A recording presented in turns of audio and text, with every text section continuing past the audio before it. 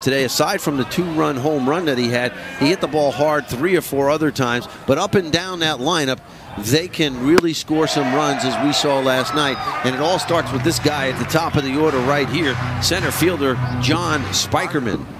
You know, Spikerman comes into this at bat hitting well over 400. Had a hit last night. And the key to success against this team is really keeping him off the base paths. Yeah, we just talked about how this Oklahoma offense last night really went with runners on base, especially in the second half of the game last night. They were able to execute and bring the traffic that they could produce around the base paths, and that's what it takes when you get into this conference situation. It's execution and who can make those little plays and have the big hit with men out there.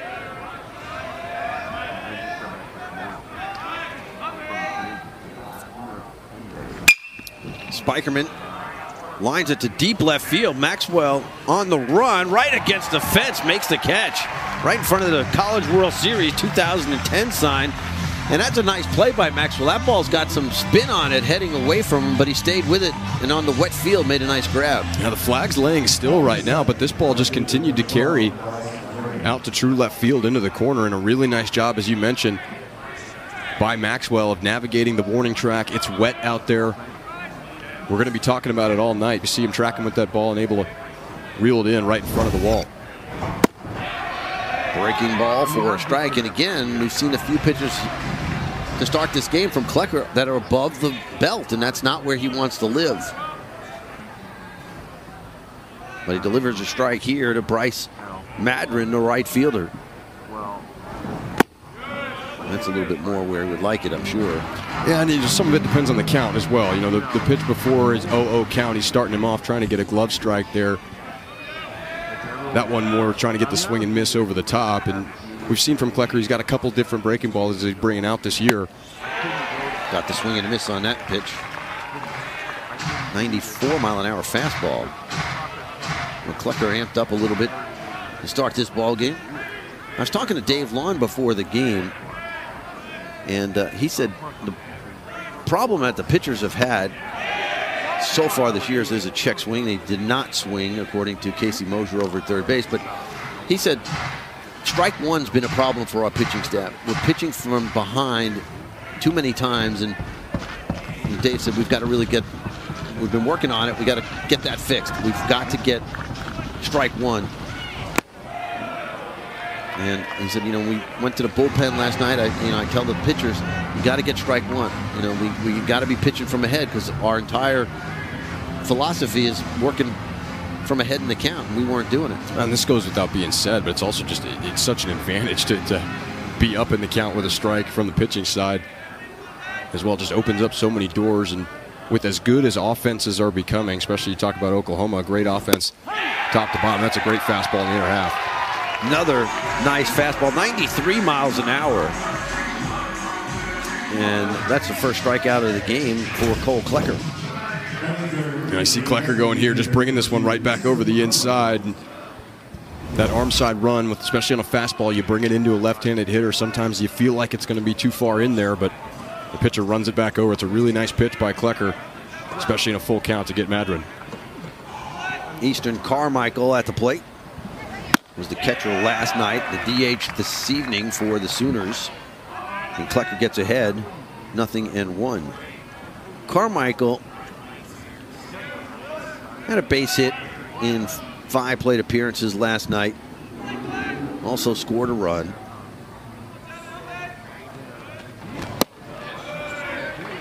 There's a breaking ball for a strike. Oh, excuse me, missed outside, 1-1. Carmichael from up the road in Prosper. Batting average above 400 here in the early part of the year. Fouls that went to the screen. Well, Klecker ahead now, a ball and 2 strikes. Well, we saw Tolle last night with the fastball, able to dominate this lineup the first time around. And you see Carmichael choking up on the bat. That's something we've seen a lot of from the Sooners last night. You don't see a lot of that in college baseball anymore, but the Sooners, when they get to 2 strikes, they just kind of choke up on the bat and try to put the ball in play. And you'll see it'll be much more pronounced with different players, but Carmichael, one of those guys, I mean, it's 2 or 3 inches up the bat, and what he's trying to do is really just shorten up, be quick to the baseball, avoid the long swing strikeout. He's trying to be a bit more reactive to some of what Klecker's throwing. 1-2. 2-2 rather. Check swing, and Blake Felix says he did not go around over at first base. Full count now on Carmichael.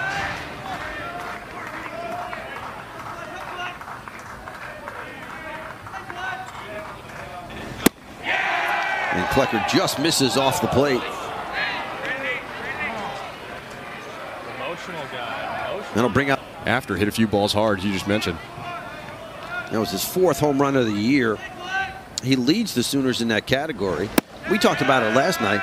It's a little surprising. They have 16 home runs as a team, which is something that in the past we didn't see from Oklahoma. As you see Schneider, the senior out of California, 368 batting average to go along with those 4 home runs. But usually Oklahoma was a team that relied heavily on the long ball, not so much the last couple of years. Yeah, just to put that into perspective, the Horned Frogs have 17 home runs on the year.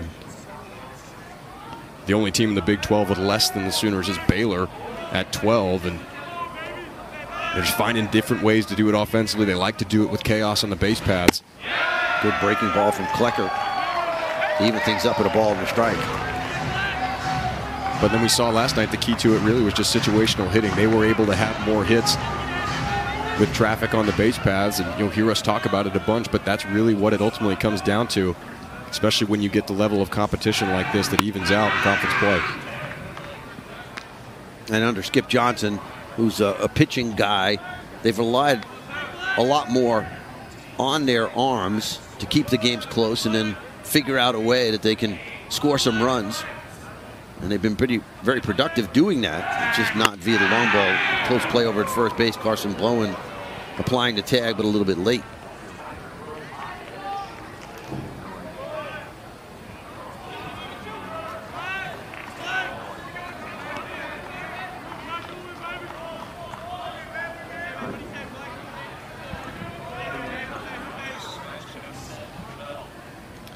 The runner started, then stopped. The ball's fouled off to the right side. Out of play. A ball and 2 strikes now on Schneider.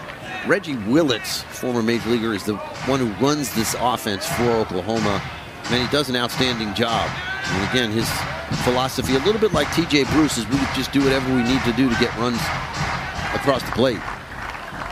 If it means choking up a little bit with 2 strikes and trying to go the other way, then that's what we'll do. Fouled again on a good breaking ball.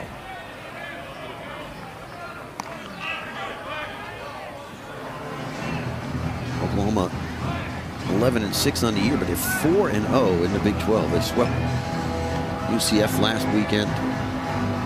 Of course, won last night. TCU undefeated going into league play, but just 1-3 in the Big 12 so far. Looking to turn that around. Of course, they were picked to win the league. That pitch is up and away. A lot of baseball left to be played, though. Yeah, absolutely. But, it's certainly a dangerous spot for the Horned Frogs here now. Those series that you have at home, those are ones that you usually chalk up in your mind, at least going into the year, that, okay, those are ones that we're trying to plan on winning that series. It'll take 2 good outings here for the Horned Frogs to try and do just that. Bouncer played by Silva. An easy throw across for the final out of the inning. Who had a great outing his first time out, but struggled his last couple of times. Peyton Chatinier fouls it off. Well, Chatinier got off to such a terrific start for the Horned Frogs.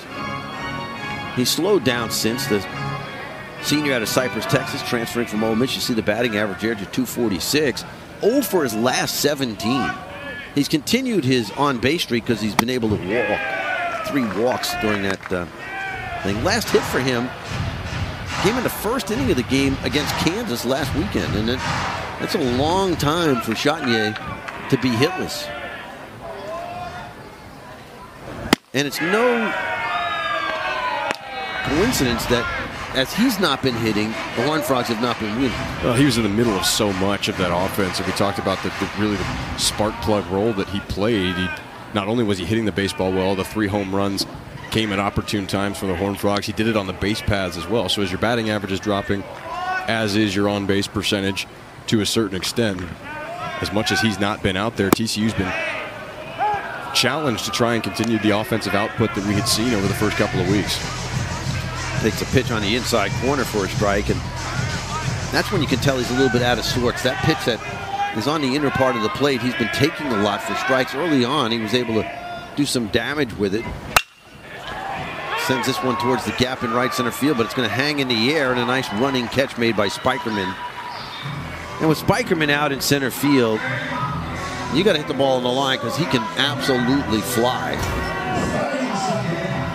You see, this is one that just gets in on Chatinier a little bit, and that's been some of the struggle over the last week or so. It's the timing. He's in that mode where it's easy. He's either a bit early or a bit late. This is one that got in on him. And to the point about John Spikerman, you're right.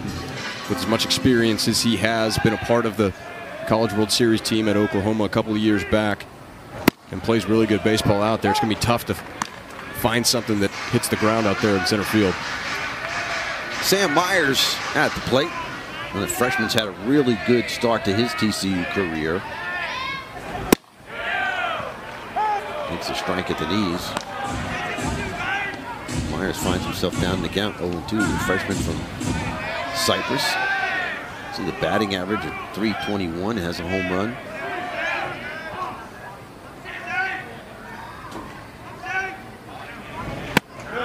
Burton tried to get him to chase a breaking ball.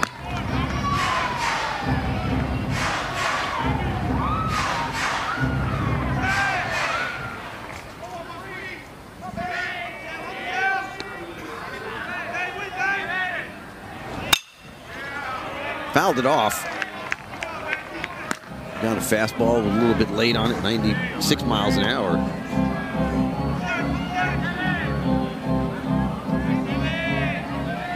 You see that little bit of a drop down arm slot from Girton.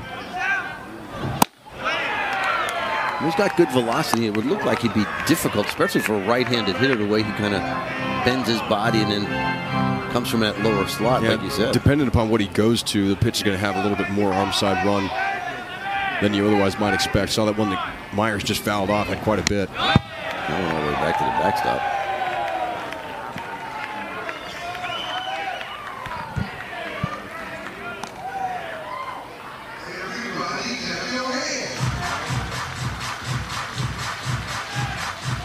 Full count on Sam Myers here with 1 out and the bases empty.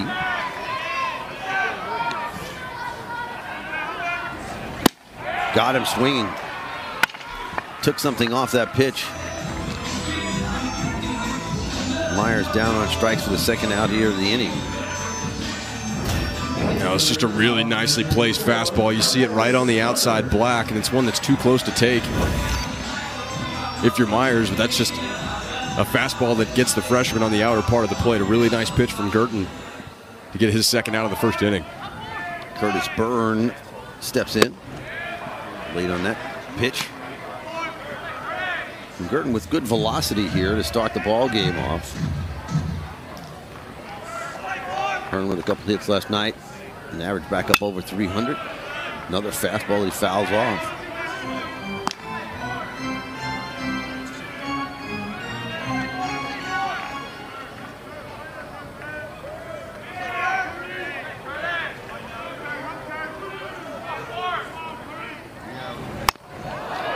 That hit him. He'll go down to first base, and you could see that hurt. 95-mile-an-hour fastball.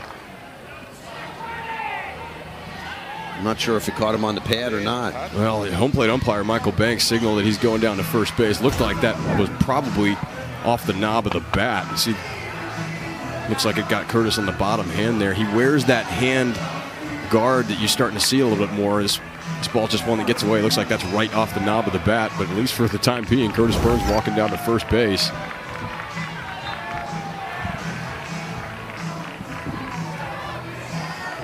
Skip Johnson not asking the umpires to look at it. They kind kind of heard that little tick sound. That's why I thought it might have been off one of the I'm a little protective surprised guards. that there's not even a question there from the Oklahoma dugout because of that exact sound. But nonetheless, looks like we're going to continue here, and it'll be 2 on and a man over at first base. Logan Maxwell, the hottest Horned Frog, with a swing and a miss at a high fastball. Steady diet of fastballs pretty much so far from Brendan Girton. Maxwell, the junior out of Lima, Ohio. Talked about his batting average at the top of the broadcast, how good he's been. And really, by far and away, pretty much the most consistent hitter from day one for the Horned Frogs. Yeah, you just talked about some of the struggles that Chatinier has had of late. You know, Silva, Bowen, Brunson has been in that mix as well for the Horned Frogs. This one gets away, and Byrne will be able to slide up into scoring position himself. But for Maxwell, he really has been that consistent bat in the middle portion of this lineup. Obviously up to 421 now, and we're a month plus into the season. Wild pitch by Girton.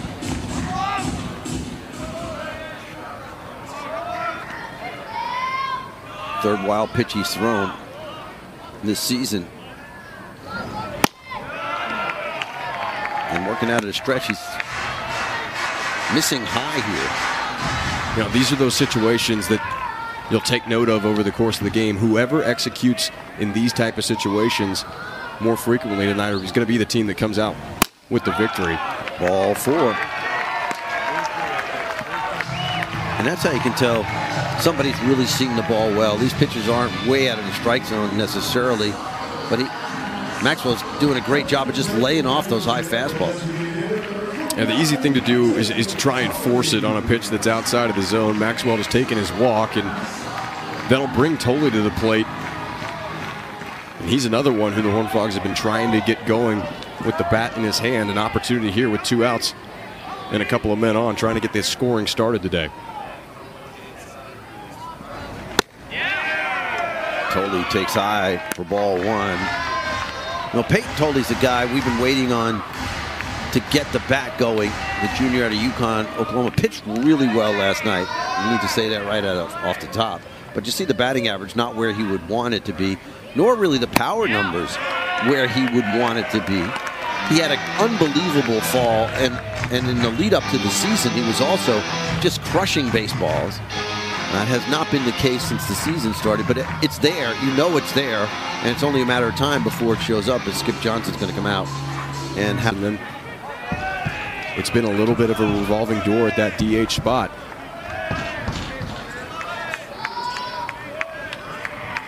Here's the 2-0. Got a fastball and swung through it. Another pitch, though, that was up.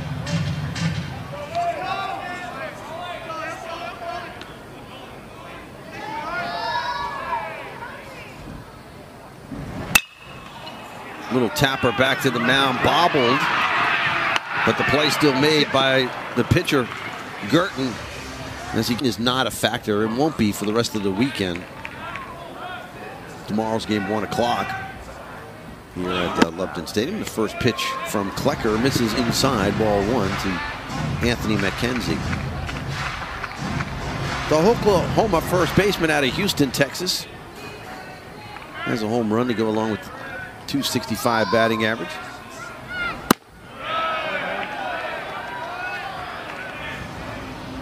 Klecker missing on the first 2 offerings.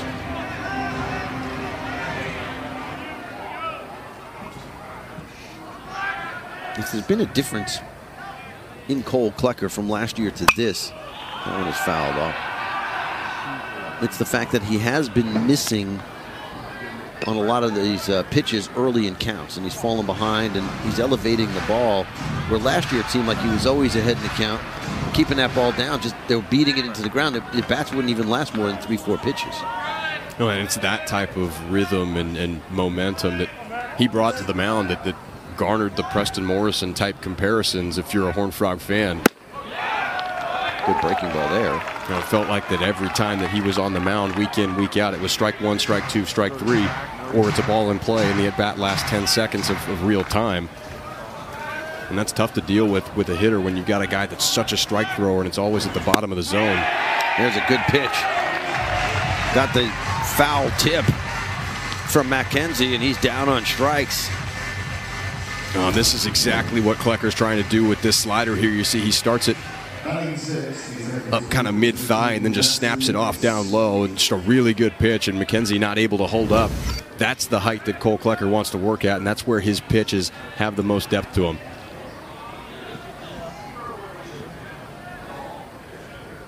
Jackson Nicholas, the second baseman, in now. First pitch swing, lifts it foul and out of play.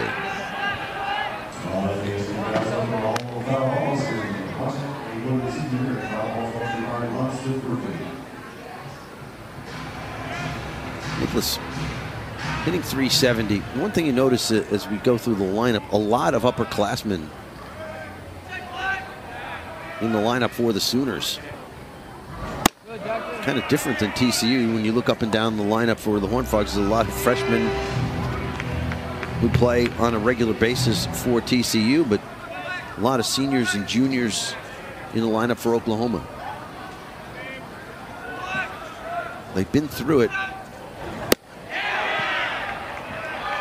Looked like a pretty good pitch, but no call from home plate umpire Michael Banks.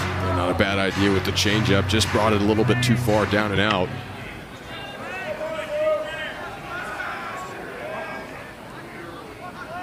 Klecker shaking off a couple of pitches. He didn't like the little pitch selection. Gets the pitch he wants and fires a strike.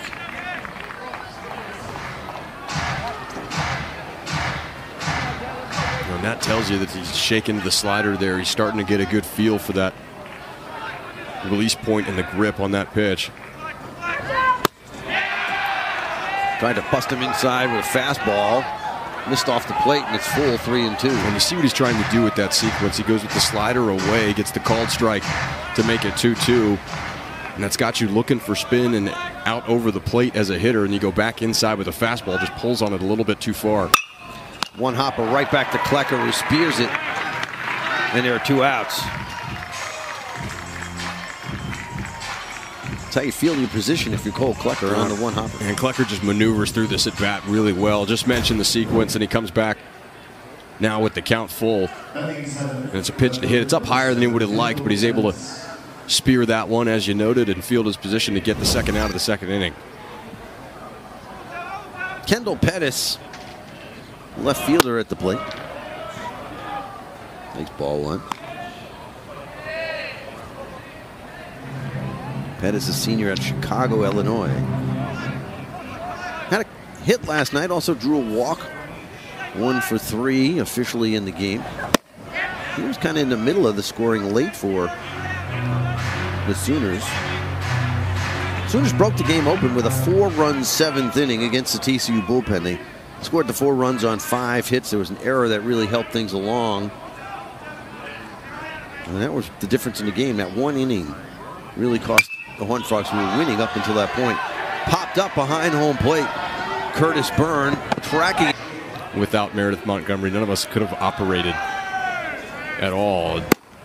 800 games, especially, you know, a woman in a men's sport here at the collegiate level, very tough to do what she's done, and we're all incredibly appreciative of all the work that she puts in day out. And it's Women's History Month this year, and a good time to honor her and all the work that she puts in. And we all know that we would never get where we're supposed to be on time or have food without Meredith Montgomery doing her job. She is really good at what she does, and we're thankful for her being part of this organization. Ryder Robinson leading it off, the freshman out of Cedar Hills, Utah. He got off to a sluggish start. Had some big shoes to fill with fellow Utah third baseman Braden Taylor.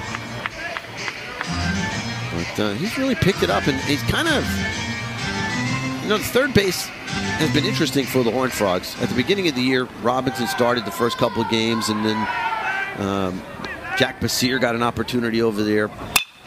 Chops this one over to third base. Nice short hop pick by the third baseman, Michael Schneider, and he's able to get it across for the out. Good play by Schneider over at third base, but Robinson's kind of grabbed a hold of his position at third base. Yeah, he really has, and he gets on top of this one and chops it. This is a nice play by Snyder, especially given how wet the field is. Tough to make this play when the ball is wet like that. You don't really have time to get a grip on it. You got to pick through it on the short hop and get it out of your hand. Fastball high. Anthony Silva at the plate for TCU. Tony had a great freshman year. Numbers not quite where he would like them to be probably at this time. He's, along with a couple of the other Horned Frogs in this lineup, struggling a little bit since conference play started. The lineup early in the year, we talked about how deep it was. But with a couple of these guys struggling, we're starting to see Silva and Bowen hitting further down in the order than we're used to seeing their names, as they try to work through some of these sophomore slumps that they're in. And it's one of those phases that you just have to try and weather the best you can. Everybody's going to go through it at some point in time, and it seems like we didn't see either of those guys go through it at all last year throughout the Horned Frog season. And he goes around on that pitch that was up, and Silva down on strikes. I see Girton goes to the slider there, and this one backs up a little bit. It's up in the zone, but Silva's certainly not looking for it. And sometimes that backup breaking ball is even more effective than the one you were trying to throw. Just doesn't move as you expect it to as a hitter, and Girton able to get the strikeout. Here's Carson Bowen. First pitch swinging, lifted in the air, center field. Easy chance for the center fielder Spikerman, and it's a 3-up and 3-down inning. 8-9-1 for Oklahoma here against Klecker. He starts Mudler off with a breaking ball for a strike. Mudler was not in the lineup last night. Behind the plate here today, the junior from Johns Creek, Georgia.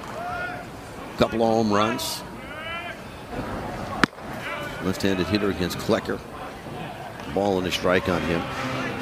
We talk about the home field advantage, and that's why TCU's, like a lot of schools, wants to play postseason baseball here at home because of that record that they've had at Lupton Stadium throughout the years, and especially in postseason. This is a tough place to win ball games for the opposition. We saw it last year when TCU hosted the Super Regional against Indiana State. You get close to 10,000 people in here, and it's loud. In the air left field, Maxwell with an easy chance as he backs up and puts the squeeze on it. The two-deck stadium, you've seen it from center field when we show you the wide shot from time to time. It's a double-deck stadium, and all the seats are very close. She has a good look at it to the field. So when it's jam-packed in here, there's a lot of noise that filters down onto that baseball field, especially late in games. Yeah, getting to play at a lot of different ballparks, and, all of them in the Big 12. It certainly is one that can get the loudest depending upon the situation. Fouled off the left side.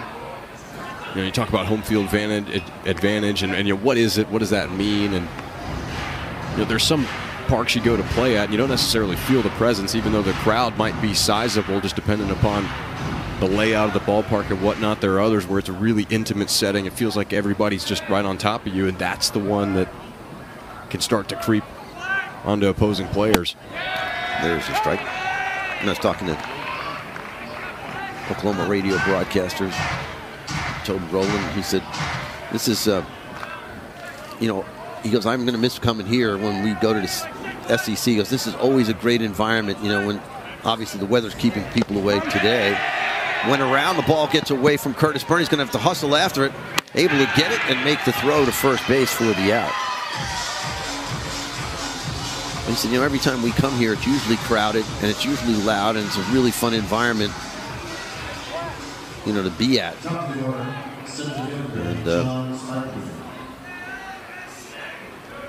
And, it's definitely something that plays into it, the saying around here, Lupton Magic, because there have been so many comebacks over the years by TCU baseball late in games, and obviously it has to do with the players and nothing that the stadium's doing, but There was something about it. Good pitch on the Klecker. Spikerman at the plate. Well, Spikerman just has a knack for putting the barrel of the bat on baseballs. He drove a ball to a wall in left field his first time up after a couple of really good swings in last night's game.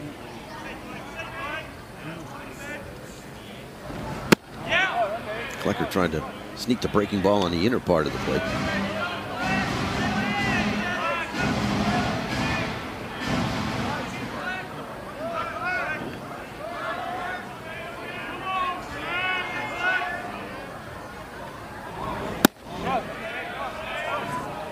Missed inside again, 2-1. Yeah, we didn't get a chance to comment on it just a second ago, but the pitch that Klecker's able to strike Willits out on, and Curtis Byrne makes the throw, is another really good hard slider, and we've seen him shake to it already tonight. We'll see the second time through this Sooner lineup if we see more of those breaking pitches. Fastball back up the middle, and Spikerman comes up with a 2-out single.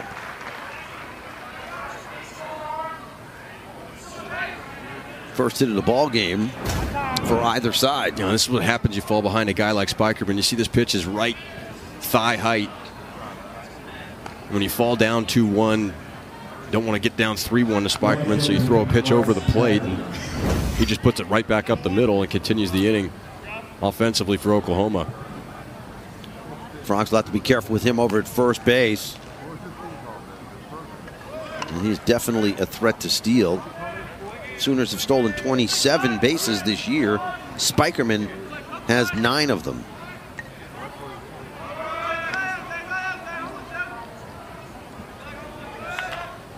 Not going on the first pitch, and Klecker misses high.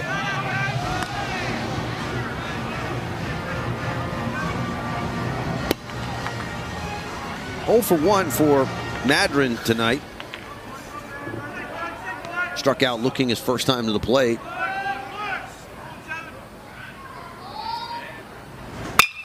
There's a line drive to right field that is going to be on the grass, as trying to make the play out there was Myers.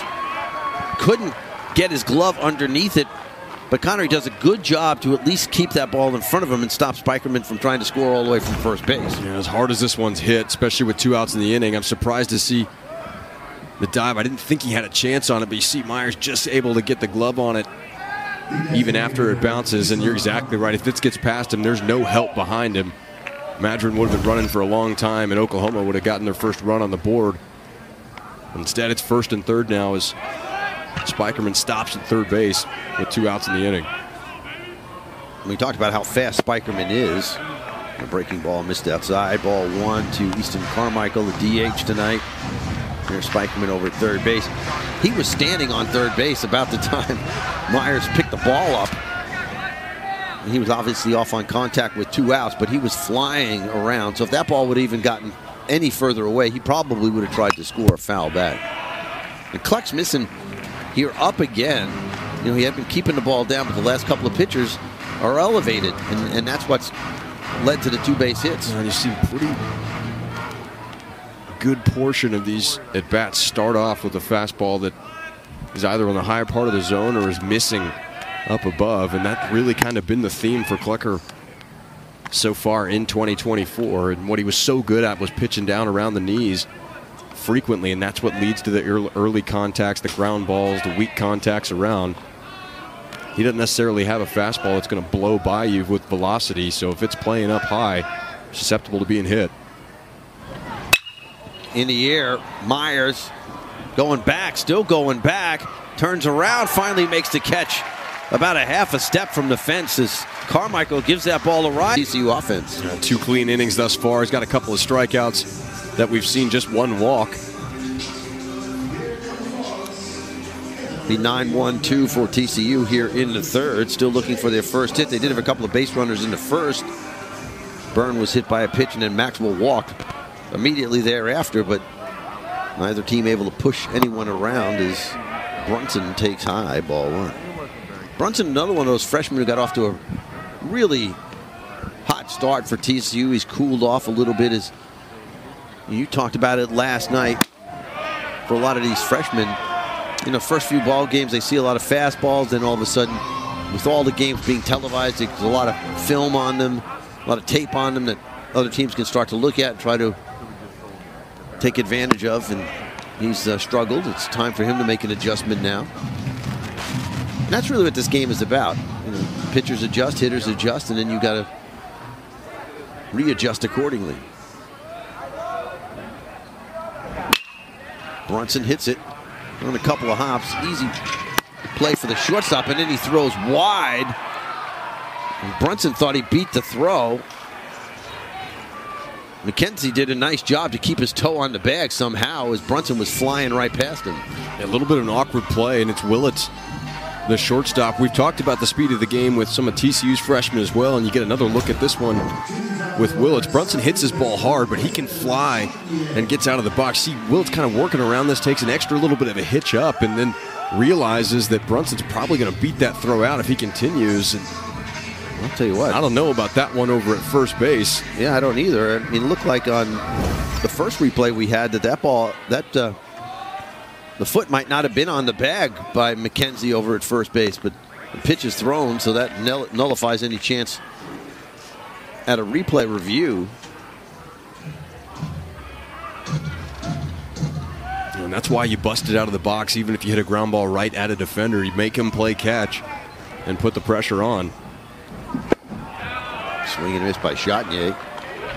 And leaving the count at 1-1. Here's another look at that play over at first base. Yeah, and you see the toe just kind of dragging across. And that look there, maybe he did keep it on as that toe's coming across the top of the bag. And first base umpire Blake Felix was right on top of it. Yeah, on that replay there, you could see him kind of drag it across the actual top, not the side of the base, when he made the catch. And a really nice job of using his footwork over there by McKenzie to, you know, keep contact with the bag while he was trying to reach for that throw that was well on the first base side up the line. Everybody clap your hands. And McKenzie doing a really nice job over at first base to get the out. One away. Chatinier 0 for 1. Flew out to center field his first time up. Now 0 for his last 18. There's a strike call. And you can see Peyton just a little out of sorts. Even on some of these takes, he's not just following the ball and tracking the ball all the way into the glove. He's off balance, even as he's just watching the ball into the glove. Fouled that one back. Well, it's tough when you get into any spot. 18, it doesn't sound like that much, but when you're going through something like that, it feels like it's forever, and you can't buy a hit. You're looking for any type of measure of success that can make you feel good. Ball 4. He's been able to draw his walks. His on-base streak continues. He's reached safely now in 18 straight games, but the fact is, he just has barrel compression test. Those are all things that they do prior to the start. Myers skies this one to shallow right field. Coming on is Madron, and he makes the catch for the final out of the inning. And that is things like that happen. Yeah, bunted foul. Now, of course, if you're Chatinier, you can use that to your advantage potentially and get all fired up about it. He didn't argue, so I mean, it wasn't like he threw a fit over there. He's been around the block long enough to know that wouldn't get him anywhere. Yeah, exactly, and that's, what does that do at that point? Just has to try and focus on playing good defense and figure out what bat that he'll end up using next time up. Michael Schneider at the plate, leading things off for Oklahoma here in the 4th. Good breaking ball from Klecker. And he's ahead in the count, no balls and 2 strikes. Schneider 0 for 1. Grounded to Silva at short his first time up.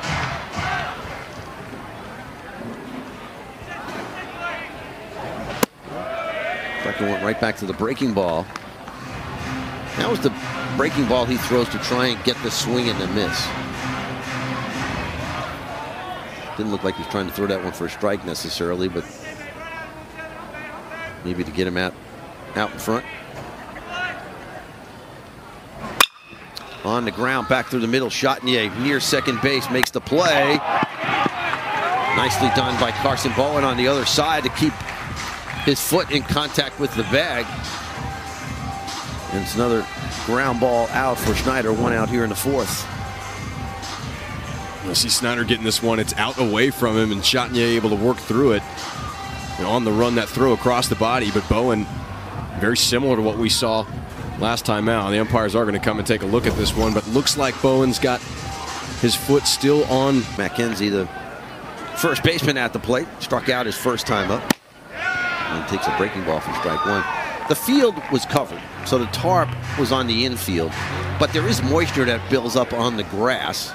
It's been it's been a humid day, obviously, with the rain and everything. So even the infield grass is damp. So when the ball is on the ground, it's picking that moisture up. Obviously, it's not as wet as the outfield was because it was not covered. This field drains really well. There's no standing water that we can see on the field. You see what Mackenzie did his first time up.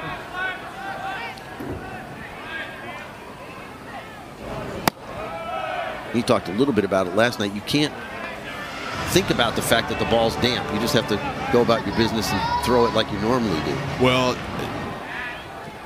yeah, you know, the saying that coaches will talk to teams about is you can't throw a wet ball hard, and that's something that, you know, as if you're trying to throw a strike across the diamond, you got to be a little bit careful with the grip. You're certainly still going to play the game at full speed. It is something you got to be aware of, and these teams do practice it as well. You know, Oklahoma playing at a turf facility, so any rain that comes up there, they'll certainly practice out at their field. Good breaking ball, but it missed inside. Full count now on Mackenzie.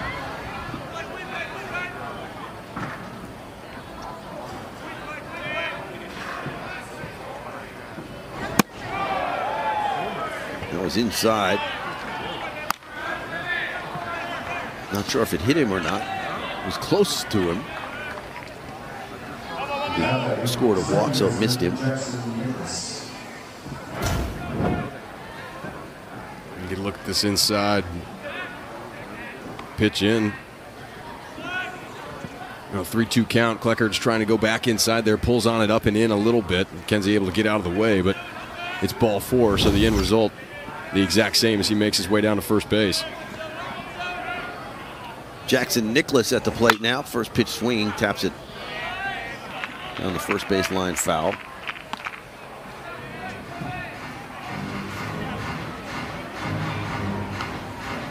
Oh for 1 for Nicholas tonight. Bounce back to Klecker in the second inning.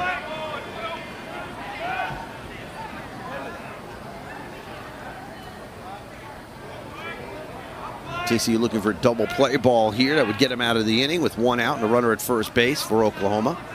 Scoreless ball game here in the top half of the fourth. Check swing foul. And we talked a little bit about it last night. It seems like every game that these teams have played, all 110 of them, have tension. There are very few games in this series that, sometimes there'll be a game that'll be one-sided for the first half of the game, and all of a sudden the other team will mount some amazing comeback to force the game to be tight near the end. On the ground could be two. Silva, Chatnier, Bowen, double play, inning over. No runs, no hit. Off of Brandon Girton, who's thrown 47 pitches through the first 3 innings. And TCU really hasn't had that many good swings off him yet. Be interesting to see how they fare second time around here. Good breaking ball for a strike to Curtis Burns. Girton, a guy that comes to Oklahoma via Texas Tech, so he's familiar with Big 12 play, and surely many of these Horned Frog hitters as well. Not the first time that they've seen him.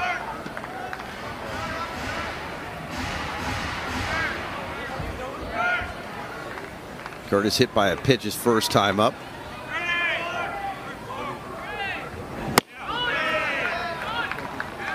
Nothing to count here, 2-1.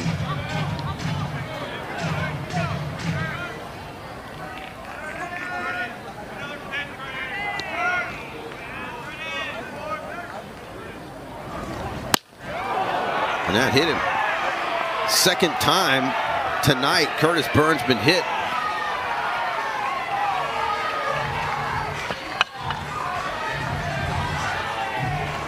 And Curtis led down to first base to start the inning off with a Horned Frog. I don't know if there's any question the first time around if that hit Curtis with the bat. This one definitely off that elbow guard. It's like a fastball that just got away. And, at this point in the game, no real intent behind that. It's bottom half of the fourth inning in a scoreless ball game in conference play. Just a fastball that gets away a little bit running in from Girton, but the Horned Frogs will take it. It's a leadoff man on base, and with your hottest hitter coming to the plate now, this is where you're trying to get some momentum offensively if you're in the TCU dugout. Logan Maxwell up now for TCU. Takes it high. And you saw Curtis kind of flexing his hand. It looked like it hit him right on the funny bone there. And even with the pad, that can make your hand go numb for a little bit. Maxwell walked his first time up.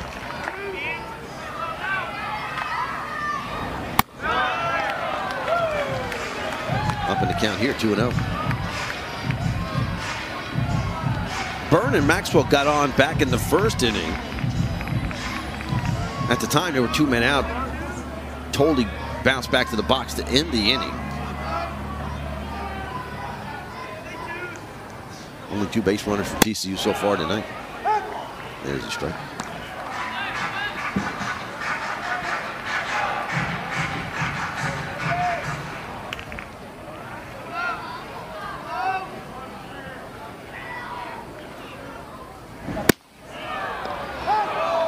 Maxwell thought that was a little bit low. But Michael Banks with the strike call on that pitch that was at the bottom of the zone. It'll even the count up to 2-2.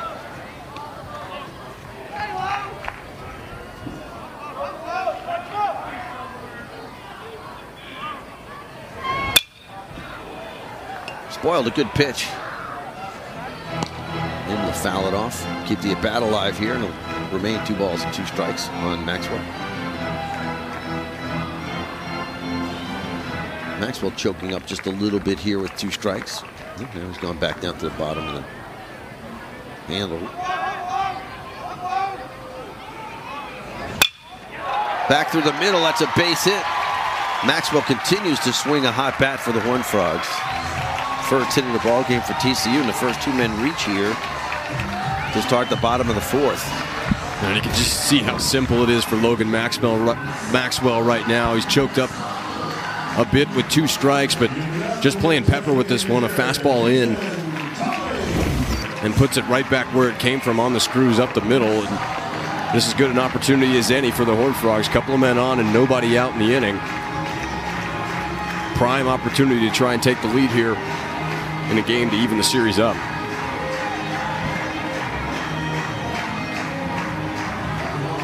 Scott Muddler went out to the mound to have a quick word with starting pitcher Brandon Girton.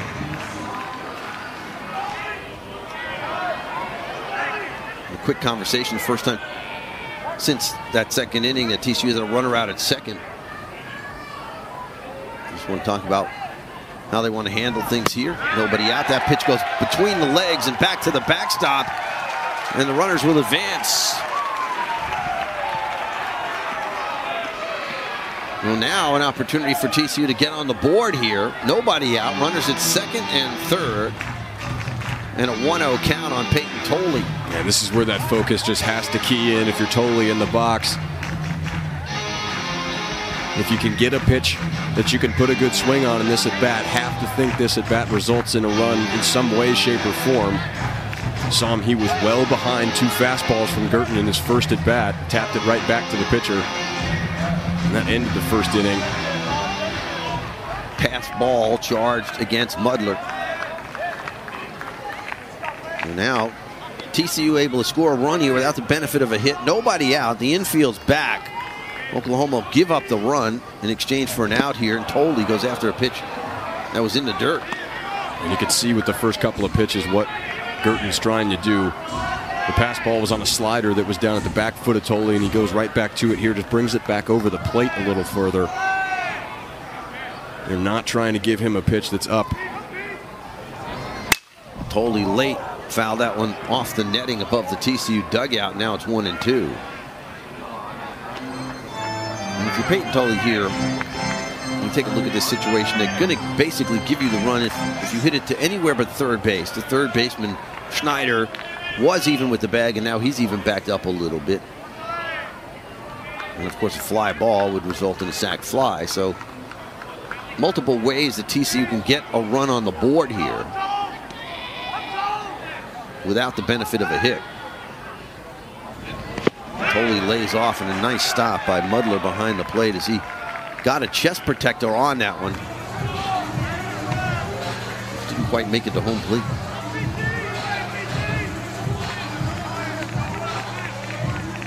That'll even things up at 2-2, and it wasn't necessarily a bad idea by Girton. He got the swing and a miss on the pitch that was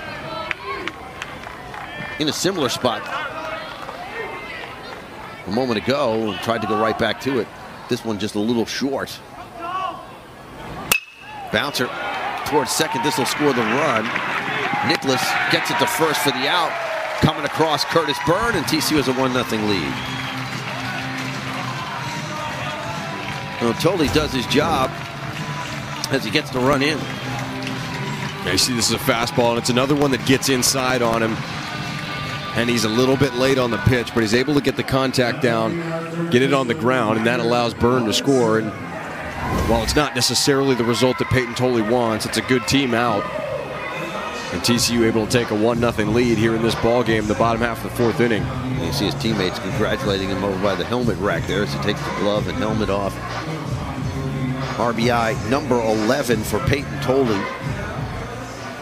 We always talk about those productive outs. That's certainly one of them. Moving over to third on the play was Logan Maxwell, so an opportunity for TCU to score another run here. Infield is in, though, now. That ball gets between the legs of the catcher. Coming home is Maxwell. He'll score standing up, and it's 2-0. And TCU with a 2-0 lead as they take advantage of their opportunity in the air. Left center field. Moving over to the left fielder, Pettis, and he makes the grab for the out. Robinson retired for the second out of the inning, and they'll bring up Anthony Silva as Robinson heads back into the dugout. So Girton able to come back and get the out. And now Silva will try and get things restarted for the Horned Frogs here with 2 outs in the inning. And all of a sudden, Girton's missing short on some of these breaking balls.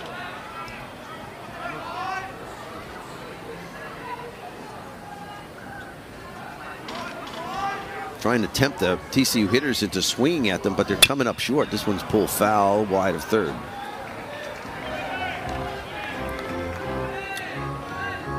The main reason Girton was effective is to see what Silver's done tonight. He struck out his first time up in the first few innings. Was those breaking balls looked like strikes until they got to home plate. Not the case here in this inning. Oh, a little bit better, but missed outside.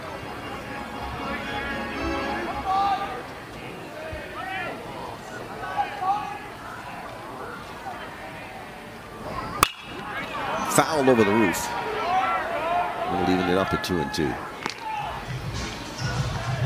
You know, baseball's such a funny game, and in that, you know, you see it all the time. Pitchers just dealing, striking people out, and all of a sudden one thing happens and they lose the strike zone, and they could go the next 3 batters and not be anywhere near the strike zone. Then all of a sudden they'll get it back again. Same thing with hitters. We've been talking about the struggles of Chatinier and how he's not been hitting. When he gets one hit, a little bloop somewhere, and all of a sudden, boom, boom. Well, it's just a game of so much feel on both sides, right? Pitchers, you're trying to replicate the same motion over and over and over again, and you get different grips for different pitches. Hitters, you're trying to feel things up there at the plate and see pitches as well. Silva draws a walk here with 2 outs in the fourth. He'll make his way down to first base. There's just so many different things and different variables in each of those replicable motions, the pitching motion, hitters for their swings and whatnot. It's such a game of confidence, and you fail so much on both sides that you would think, well, I hit 400 last year, I should be able to do it this year, and you strike out a couple of times and all of a sudden you think you're never going to get a hit. Yeah, you realize how hard that is to do. Carson Bowen takes a strike. Carson 0 for 1, flew out to Spikerman in center field his first time up.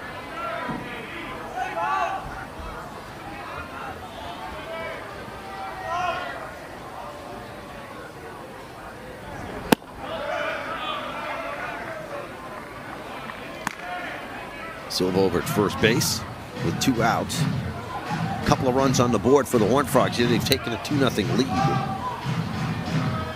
TCU led in the middle innings of last night's game. 7th inning, though, was their undoing.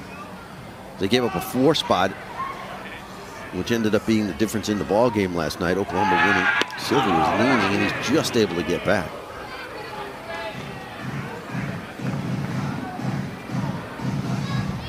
He's got 4 stolen bases on the year. Only been thrown out once. What?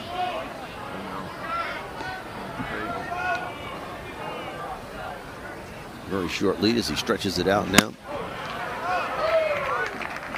Girton really lost the release point on that pitch. Looked like a breaking ball. It just didn't do anything.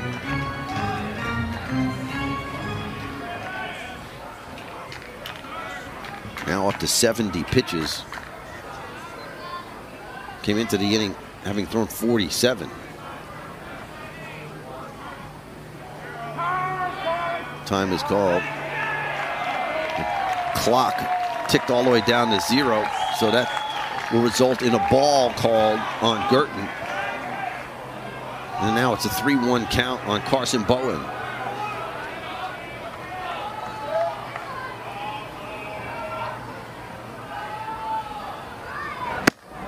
Ball 4, he walked him.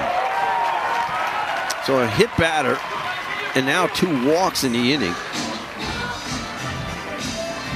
I'm surprised we don't see Skip Johnson coming out just to maybe settle him down a little bit. Oklahoma does have some activity in their bullpen.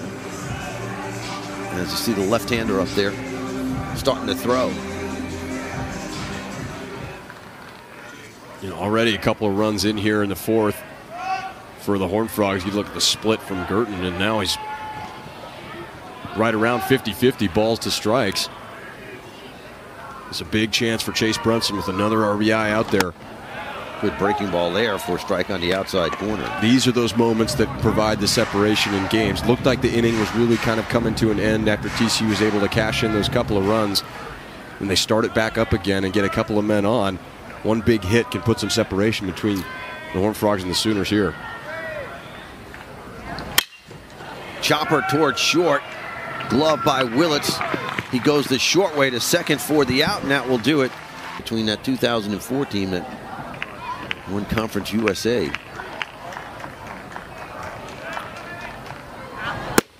There's a good breaking ball for a strike. So now Klecker staked to a 2-run lead. That's how he fares here in the top half of the 5th inning, facing the bottom 3rd of the Oklahoma batting order. Kendall Pettis leading it off. Another good pitch. That's it too. You get a look at the 2 different pitches that'll move right to left for Klecker. Starts Pettis out with a cutter here on the first pitch, and then goes to that big slider for strike 2. Now pitching ahead 0-2. He can do whatever he wants to do here. Goes to the fastball and gets the foul. 0 for 1 for Pettis. Fouled out to catcher Curtis Byrne his first time up. That's what Dave Long was talking about. So much easier to pitch when you're ahead in the count.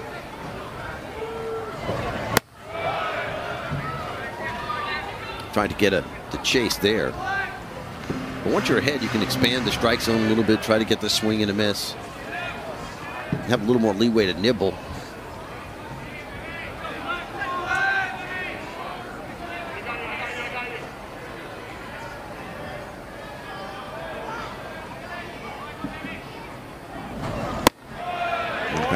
breaking ball, but missed outside. And it was a good one. It was just a little bit too far away. See Pettis able to hold up on the swing.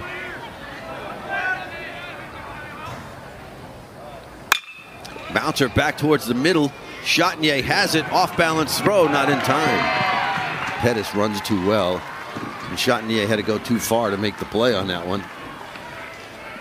That'll be an infield single for Pettis. It's just tough luck for Klecker on this one. You see it's a pitch away, and Kendall Pettis just chops it right back up the middle. No real chance for Chatinier on this one. He's able to get the glove on it, but they're so far for that ball to travel as he's running on a dead sprint away from first base. Tough to get anything on that throw, and it's a leadoff infield single for Kendall Pettis. Catcher Scott Mudler at the plate. Takes it high for ball one.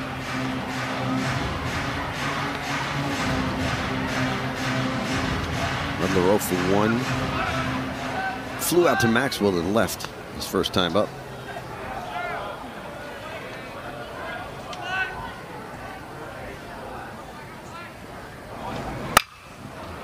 Looped foul. That one right down by our cameraman on the third base side.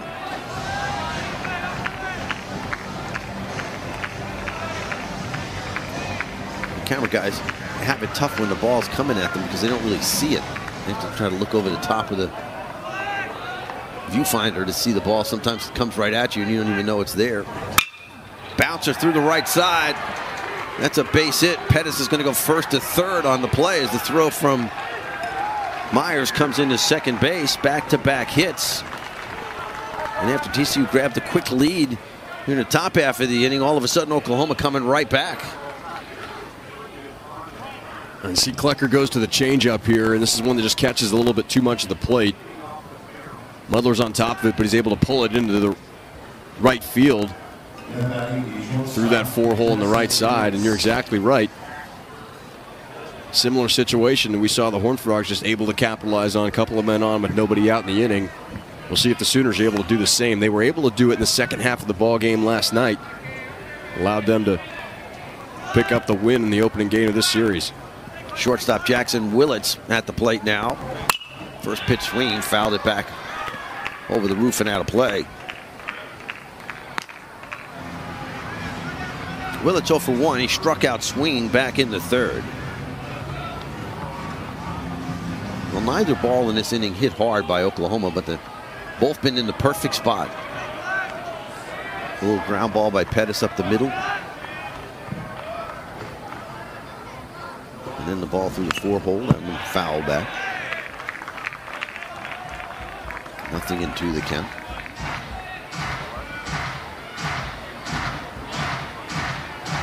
Klecker was ahead of Pettis before giving up that little infield hit.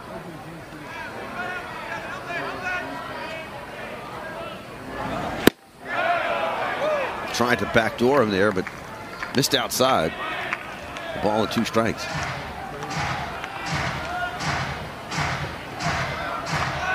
We've seen Klecker want to go back to the fastball in after a pitch like that. We'll see what he does. He can do what he wants to. Up 1-2 against Willits here.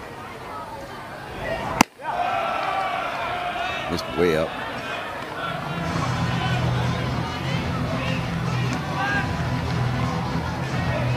Klecker up to 77 pitches in the game now.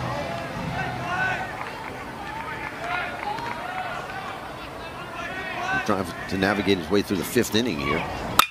On the ground, Chatinier bobbles it. Can't get it out anywhere, so run scores. And it's a 2-1 ball game. Runners at first and second. That'll be an error on Peyton Chatinier. It looked like a tailor-made double play ball. Chatinier just couldn't get it into his glove. That's one of those things when it rains, it pours. This one's hit hard by Willits, but it certainly sets up to be a tailor-made double play. Just takes a big hop on that second one, and it looked like he had a chance to still get Willits at first base. But Chatinier goes for the potential glove flip there. It's John Spikerman who's really tough to double up because of his speed. And he shows bunt here, drops the bunt down, but in foul territory. And that didn't look like a sacrifice bunt by Spikeman. It looked more like he was trying to get one down where he could maybe beat it out. And guys that have the speed like that, especially Spikeman's a switch hitter, so when he's hitting from the left side, it can be used as a weapon. Not showing bunt here, and he fouls it off. So again, Klecker ahead of an Oklahoma hitter. Spikeman had a single last time to the plate, 1 for 2. Also flew out to deep left field. That was leading the game off for the Sooners. Little bouncer to the mound. Klecker will get the out over at first base. The runners will advance. Second and third, 1 away now. But a good job by Klecker to get the out. Just take the out at this point if you're TCU. Yeah, you're absolutely right. For Spikeman, this won't go down as a sacrifice in the book, but effectively works the same. It's a nice job by Klecker working away from the dangerous bat of John Spikeman. The infield in here. Try and cut the run off at the plate. This ball's hit to deep right field. See you later. That ball is way out of here. A 3-run home run by Madron, his second of the season, and he gives Oklahoma the lead. And that was a no-doubter. And once again, the big inning comes back to bite TCU after the Horned Frogs were able after the 5th inning. And this has been an Oklahoma team that has been opportunistic at least through the first game and a half here.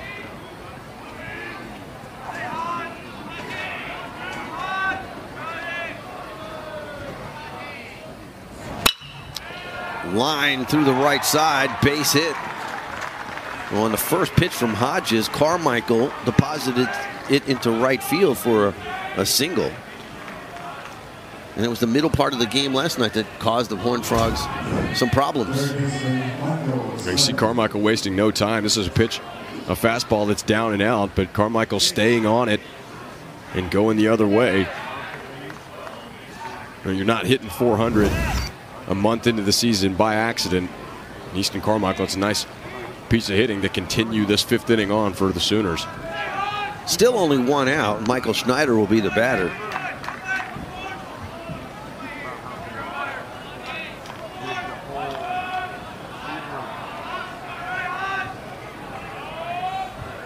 There goes the runner. The pitch is taken for a strike. Throw down to second. Not in time. Stolen base for Carmichael. That's his 4th of the year. 28th for the Sooners. And again, they take an opportunity here and get a stolen base to get a runner in scoring position. I see Carmichael just getting a good jump on it. And not the best pitch to throw on for Curtis Byrne as it's down into his glove side, but Hodge is going to have to work here to try and keep this a 2-run ball game. Schneider went after that one and missed. 0-2 the count now on Schneider. He's hitless tonight. He's grounded out twice, once to short, once to second.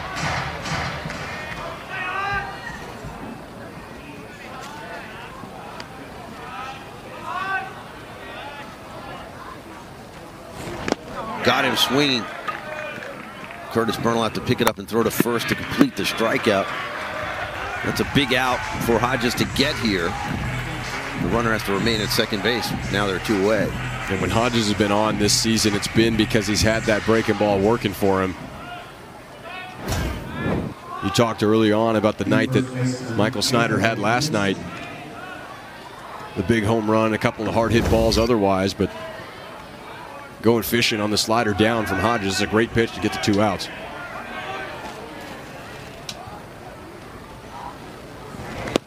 In the dirt, and a nice stop by Curtis Byrne behind the plate. Anthony McKenzie at the plate. Walked his last time up, struck out back in the second. 0 for 1 officially in the game.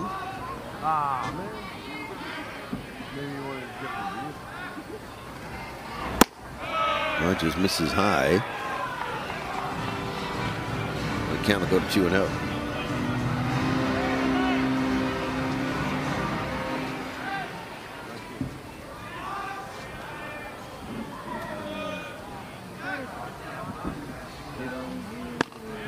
Good pitch on the corner. Well, Hodges trying to keep this game right where it is.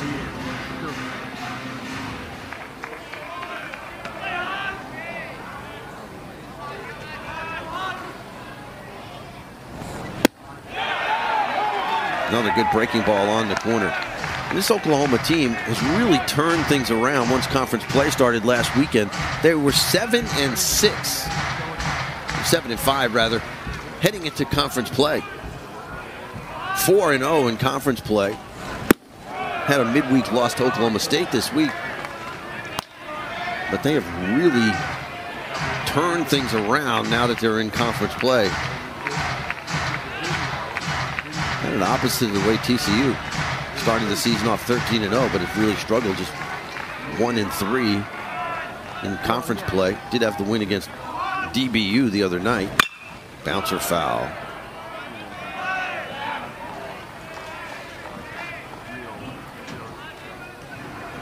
As we said last night, still early in the year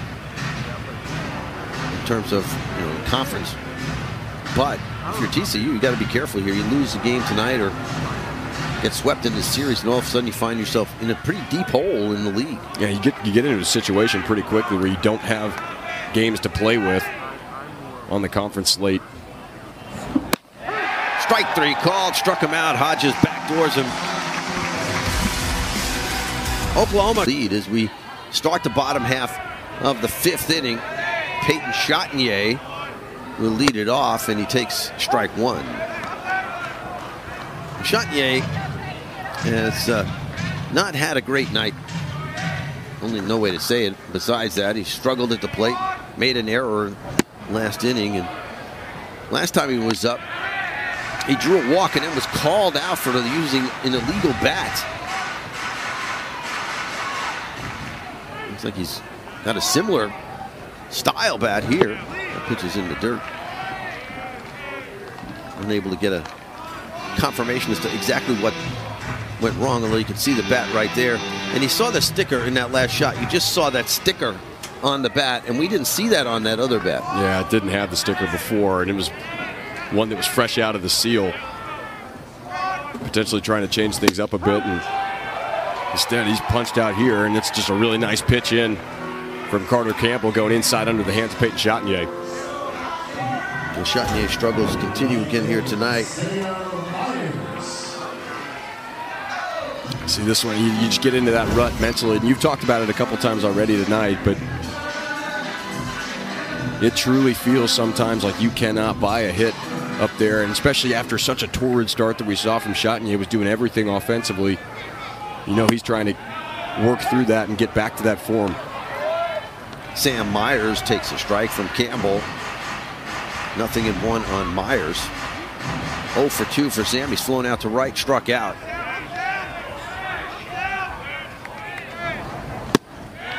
Down in the count, no balls and 2 strikes.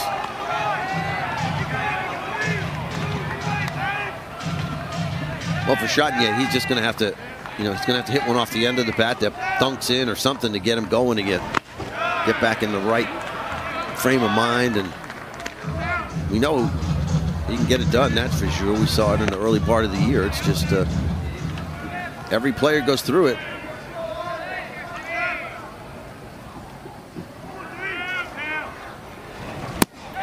Myers down on strikes. Back-to-back strikeouts for Campbell to start the bottom half of the 5th inning.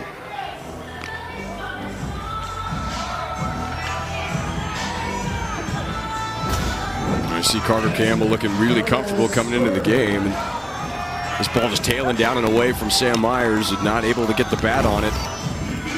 A couple of batters faced for Campbell, the left-hander out of the bullpen, and a couple of strikeouts for him. He'll face Curtis Byrne here with 2 outs and the base is empty. And he pours a strike in over the inside corner. Just an 89-mile-an-hour fastball. Curtis has been hit by the pitch twice tonight. He's been up twice, hit twice. Scored a run, that came last inning, after being hit by the pitch to lead the inning off. TCU sent 7 men to the plate last inning, scoring their 2 runs, had a 2-0 lead, but it didn't last long. Bouncer back through the middle, glove by the shortstop Willits. The throw is high, and it pulls the first baseman McKenzie off the bag. So Burns aboard for the 3rd time in the game. This one comes with 2 outs. Now you get another look at the play. Burns just chopping this one on top of it. Willits having to range to the left, and it's another one, Chuck, where he takes a little bit too long as he's running to his left. You see he takes 3-4 steps with that baseball, and for the 2nd time tonight, it's an errant throw. McKenzie was able to keep the foot on the bag the first time around, but the freshman out there at shortstop showing that he's holding on to the ball a little bit too long tonight. And this one comes back to bite him. Extends the inning here in the 5th of the Horned Frogs. And that extra step or 2 forces him to try and throw the ball harder to get it over there, and it's just not good for your accuracy. Logan Maxwell takes a strike.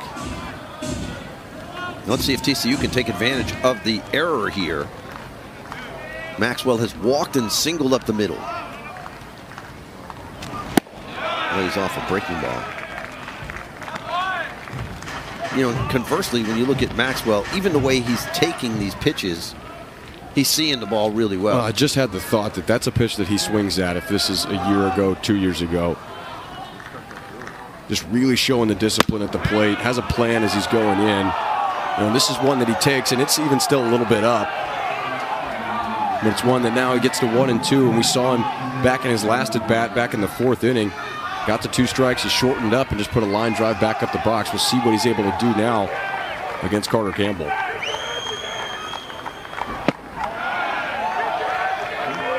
Good take. There's a breaking ball that looked pretty good coming out of Campbell's hand.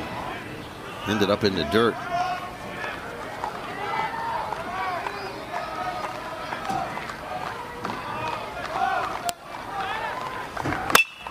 Back through the middle. They had him played perfectly. The shortstop slipped to throw to first. Maxwell wants him to take a look at this one. He felt he beat it out, and the umpires are going to tell Oklahoma they got to stay on the field here. And again, Willits going to his left. This time he slipped on the outfield grass. As we take another look at this. You see it's another throw that's just floating high. Looked like he beat it out there. Maxwell was pretty sure. He crossed the bag. You can see the safe sign, and he immediately put his hand. Then he goes after the first pitch breaking ball. And we've seen that a lot from Peyton Tolley as he's been struggling here in the early part of the season. 0 for 2 today, had a ground out that resulted in an RBI last inning. But it's almost like he's over anxious. He's just swinging at the first pitch regardless of where it is.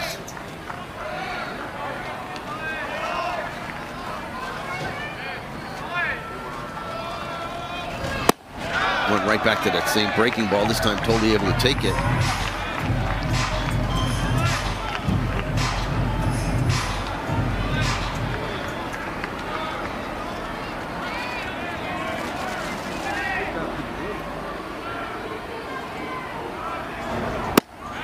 And a fastball on the corner, and it's 1-2.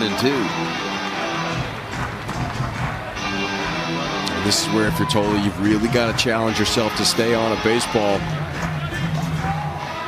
We've seen him out in front. We've seen him behind fastballs.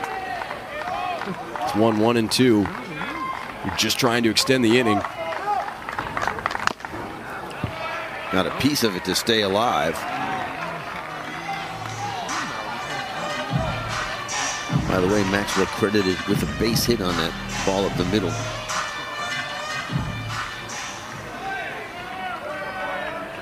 Runners at first and second, 2 outs for Tolley here. TCU trying to get a little bit closer, trailing 4-2. Had the lead heading into the top half of this inning, but gave up a 4 spot. Curtis Burns out at second base after the error on the shortstop, Willits. Maxwell able to leg one out a moment ago.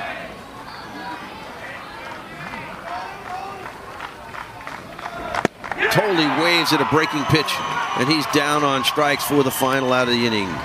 Gave up 4 runs as Oklahoma sent 8 men to the plate last inning, scoring 4 runs on 4 hits. The big blow, the 3-run home run by Madrid. That first pitch is taken for a ball by the leadoff hitter, Jackson Nicholas. Madrid had 3 hits in last night's game. Comes up with a big home run here tonight. Been a thorn in the side of the Horned Frogs here this weekend so far. 0 for 2 for Nicholas. He grounded into a double play his last time up.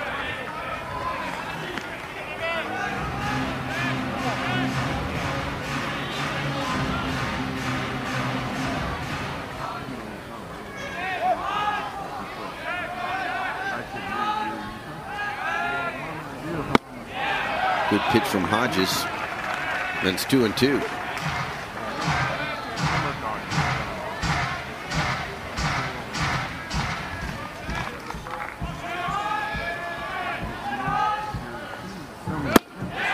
Got him. Pulled the string and had him out in front. Nicholas strikes out for the first out of the inning. Now there's another example of that good breaker from Hodges. See how much vertical drop it has. And when he's got it spinning well, which he has here at Lupton Stadium so far this season, it's a tough pitch to hit. 3 strikeouts down tonight for Hunter Hodges. All 3 of them coming in the last 3 batters. Over. Corks a fastball there, all the way back to the screen.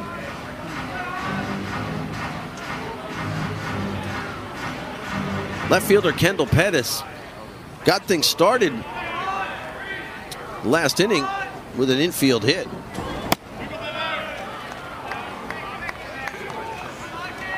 Up in the count here, 2 balls and no strikes.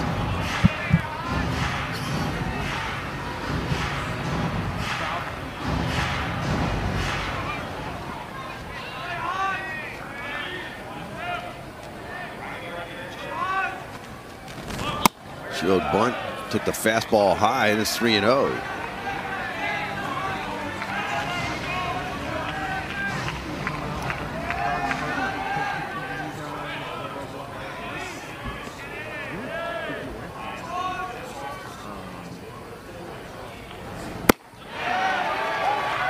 Now just pours one in. We're on the count to 3-1.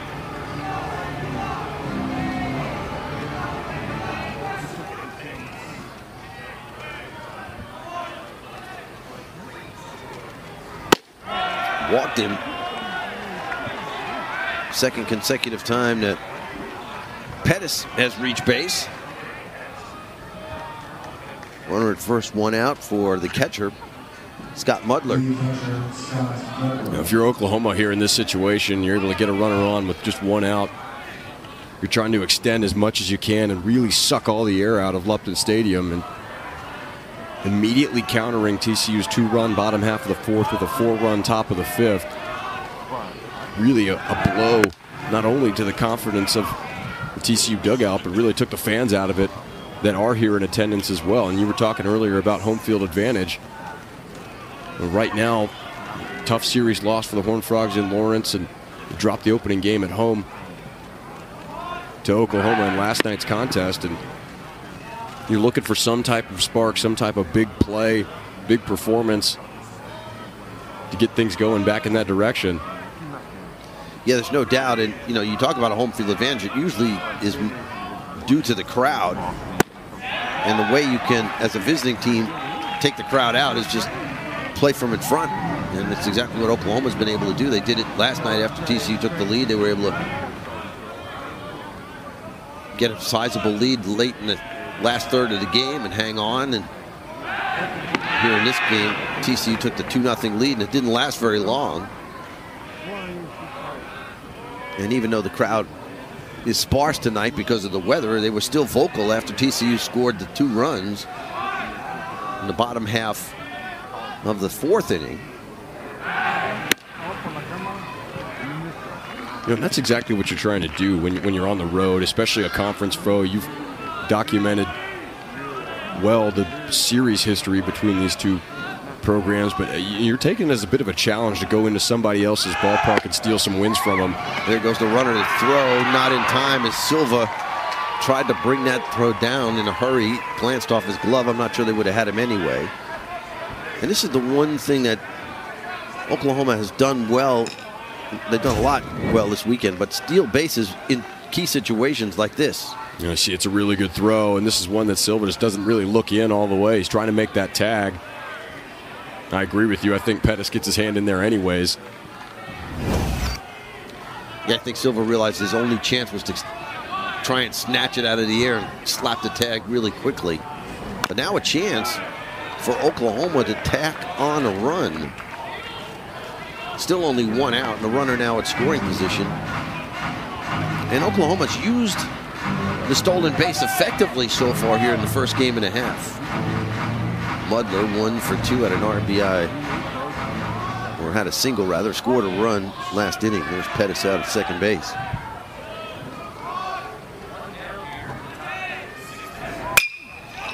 On the ground, nice play by Robinson. They go to second and don't get anyone.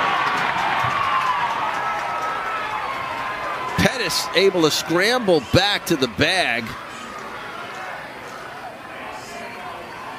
before the tag could be made, and you can see Kirk Sarlos a little upset. I think he's more upset about Robinson not taking the out at first base than anything else. Yeah, and you see what Robinson's trying to do. He does a great job of snaring this one. It's hit hard by Mudler. And he's doing exactly what he's supposed to do, looking the runner back here, sees Pettis get far off, and it's not necessarily a bad decision, but at this point in the game, you're exactly right. You got to take the out where you can get one, and as hard as that ball's hit, you've certainly got time to look the runner back to second and then make the throw across the diamond to first. Instead, there's no out recorded. There's Dave Lawn coming back out to the mound to talk to. Well, now, still only 1 out, runners at first and second. 9-hole hitter Jackson Willits takes his strike. Pettis out at second. Mudler's over at first base. Willits reached on an error his last time to the plate. Scored ahead of the home run a little later on in the inning. He's also struck out. Bouncer to the right side, gloved by Bowen, and he'll just take the out at first base. The runners advanced 90 feet, but now there are 2 outs.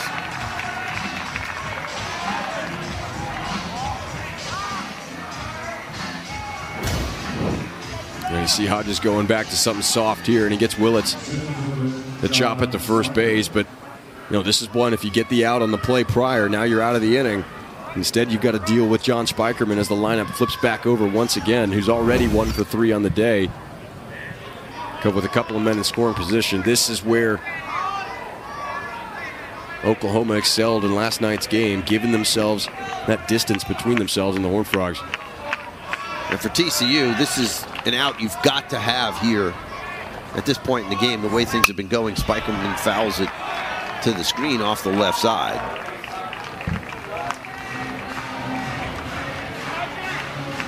One for 3 for Spikerman. He had a single in the third. He's bounced into a fielder's choice and flown out to deep left field here today. Up now with a chance to add to the Sooner lead with a couple of men in scoring position. Spikerman takes it low and inside.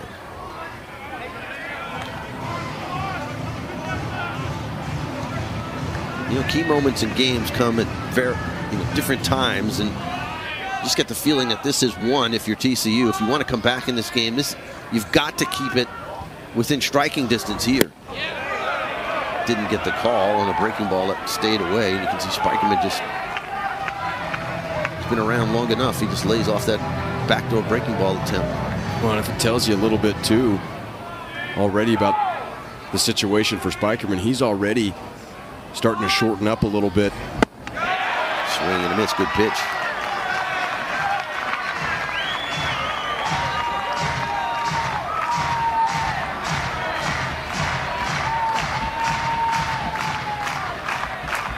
Hodges trying to get out of the inning without any further damage being done. Got him swinging, big pitch by Hodges. Went to the breaking ball, got the. And you know what? For his sake, I just hope it's not that. That's one of those nagging injuries you see a lot of hitters get sometimes. There's a little bone in that hand. And it can fracture or it can break. And yeah, you're right. I mean, it takes a long time to heal. There's nothing you can do about it except give it time. Swing and a miss. And Ryder Robinson down in the count now, 0-2. 0 for 2 for Robinson. He's grounded to third and flown out to left field tonight. Just 2 hits for the Horned Frogs. Throws the head of the bat at it, skies it to right field. Madron coming on, plenty of time to camp underneath and make the catch. When TCU offense has really stalled against this Oklahoma pitching staff this weekend. Yeah, they really have, at least so far. Carter Campbell on the same pace from what we saw from Kyson Witherspoon in last night's ball game. And with the performance that Witherspoon has, it really opens up this Oklahoma bullpen. Skip Johnson could do whatever he needs to do. Silva showed bunt, took a strike. To the top of the strike zone. Just 2 hits for TCU tonight. 6 last night, but of the 6 TCU hits in last night's ball game, only 1 from the 5th inning on. So from the middle of last game to the middle of this game, essentially a full game, TCU's had a grand total of 3 hits against Oklahoma.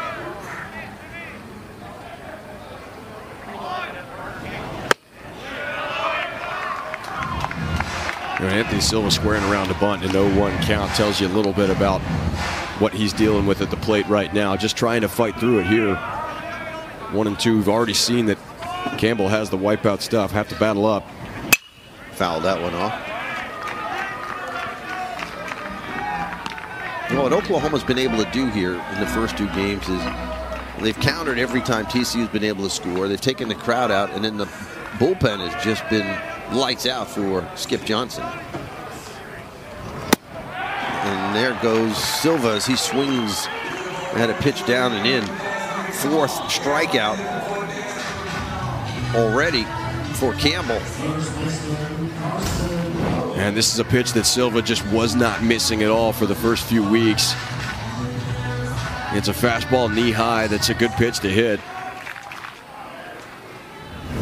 And TCU, Kirk Sarlos and TJ Bruce, they're certainly hoping that they're guys that helped carry the torch through the best start in program history are able to make those little adjustments and get the timing right, get the offense back clicking once more.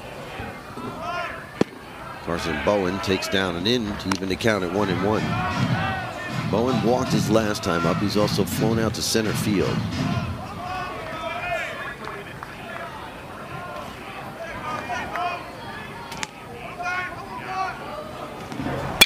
On the ground, hit hard, but right at the third baseman Schneider, who corrals it, that throws low, but a good pick by McKenzie on the other side.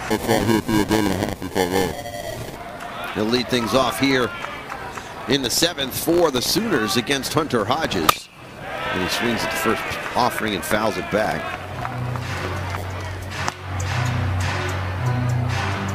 Madron has also singled tonight and struck out, so 2 for 3 for Madron, who had 3 hits and reached on a walk yesterday. He was 3 for 4 with a walk. Chops this one to the right side. Going to be a tough play. Hodges gets over it. Is he there in time? He is. Nicely done by Bowen and Hodges. Exactly the way you work on it in the preseason. Yeah, you could tell this is a tough one as soon as it comes off the bat, and it's in that kind of no man's land swinging drag bunt zone. Bowen able to range over, and Hodges taking a route to first base, and the Horned Frogs able to execute. And you're exactly right. They practice this every single day. Well, I thought it was a nice job by Carson Bowen. He got that ball and then immediately got it out of his glove. He didn't wait to try and gauge where Hodges was. He he got the ball in the glove and then just shoveled it right away, allowing Hodges to make the catch and then find the bag, not try to do both of those things simultaneously, which obviously makes it a much harder play at first base. Fastball away. Evens the count at 1-1 on Easton Carmichael. Carmichael, a designated hitter tonight after starting last night's game behind the plate, has a single tonight.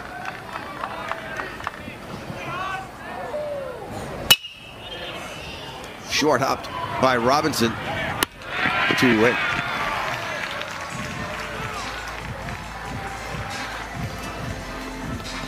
Now Robinson has just continued to look more and more comfortable over there at third base as he's gotten more reps and games under his belt.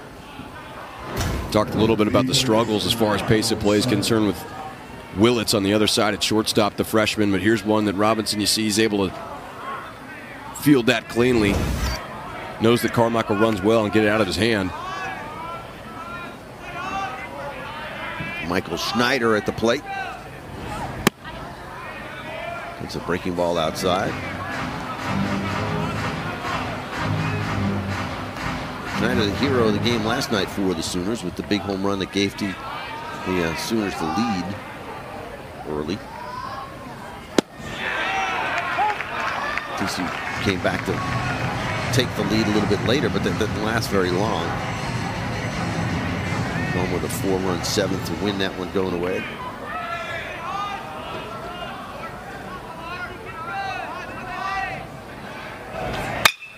Shoots this one through the right side for a base hit. He's just a good hitter. A lot of these hitters don't try to do too much, especially when they get a strike or two on them. No, and it's not by accident that you're second in the Big 12 in hitting as a team coming into this weekend. Oklahoma with a .322 average prior to yesterday's game. They necessarily haven't done it with the long ball, although that's a difference in the game tonight. They've just been playing good offense when they've needed to, especially after that 4-0 unbeaten start in Big 12 play. Fouled off by Anthony McKenzie. 0 for 2 the walk.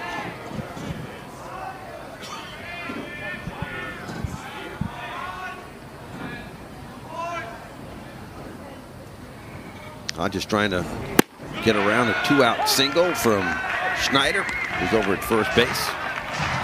Quickly ahead 0-2 here on McKenzie as she Schneider over at first base.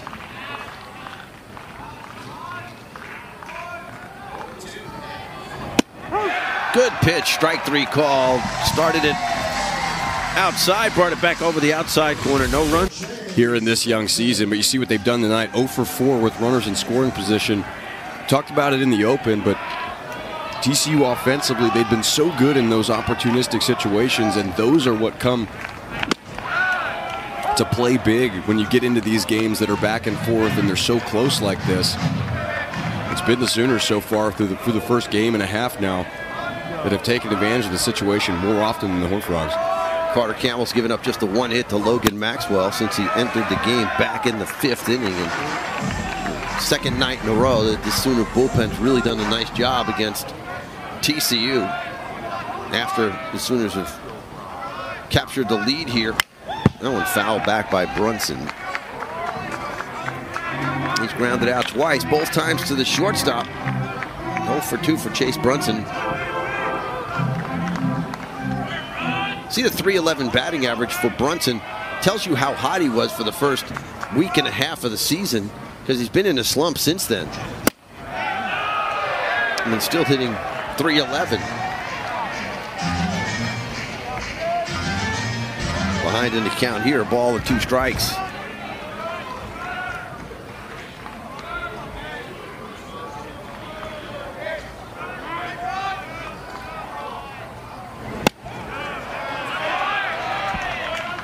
That one inside. Almost hit him. Full count now. If TCU wants to get something going, they really could use a leadoff man to get on base. They haven't had many of them tonight. In fact, the only inning leadoff man's gotten on, they were able to score. And Brunson is struck out on a pitch that he thought was inside.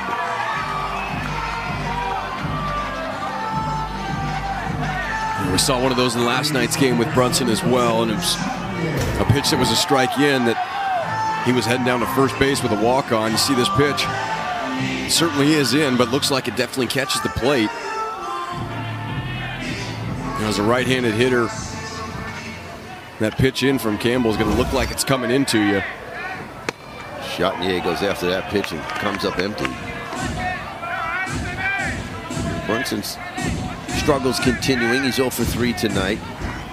Chatinier 0 for 3. And as he continues to struggle, now 0 for 20. Skies this one to right field, an easy chance for Madron. And there are 2 quick outs here in the 7th inning. You talk about the offense, just 2 hits on the night for the Horned Frogs. They both belong to Logan Maxwell.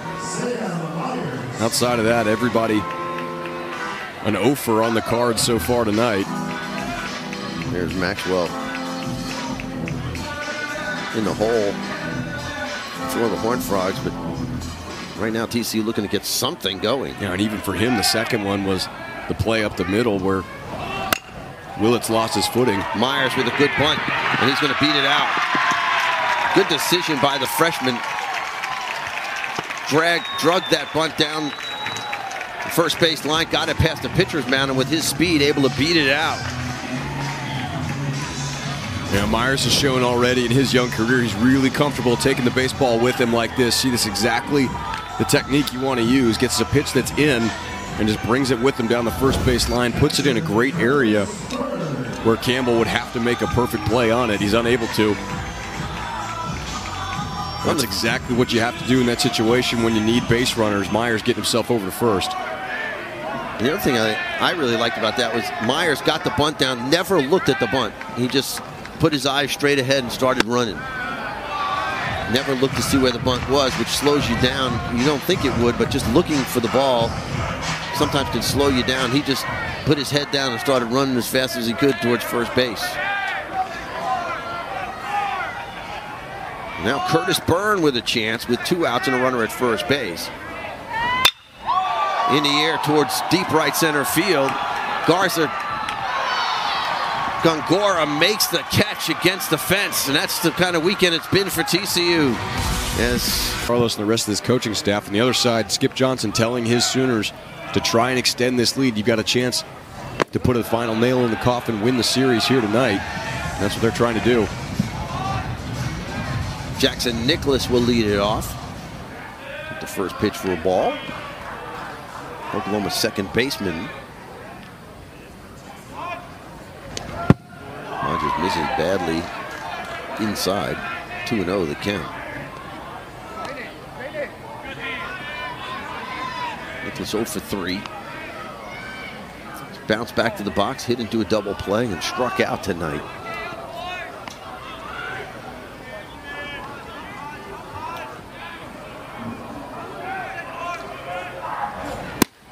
Good pitch from Hodges. Both teams getting their bullpens going here. You see what Nicholas has done tonight.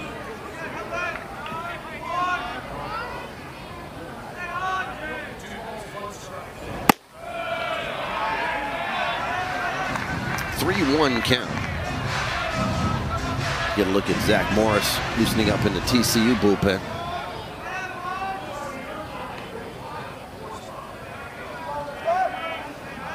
Hodges trying to retire Nicholas to start the 8th inning here. And he loses him ball 4.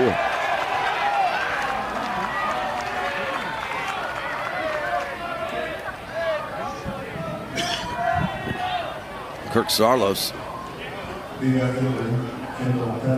wanting to know where that pitch was. You see that breaker just going around the plate a little bit too far.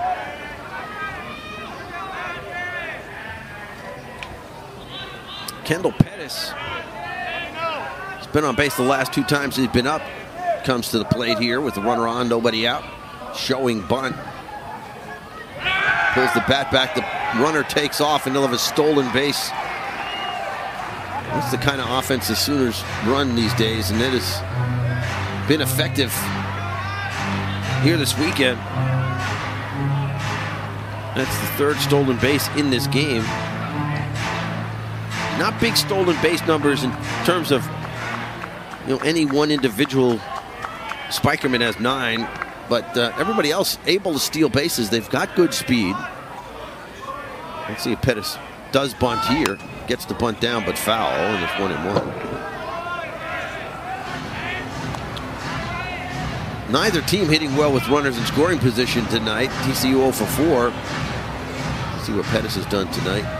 But Oklahoma just 1 for 9. The big difference in this game, a 3-run home run. Bunted in the air, and it's caught. Nice play. Carson Bowen, he was like sitting right on top of home plate. And Bowen with a great hustle play here, selling out to make this catch in the air. That's exactly how you draw it up if you're the Horned Frog. You see how far in Carson Bowen's playing, and it's the bunt defense that TCU's running.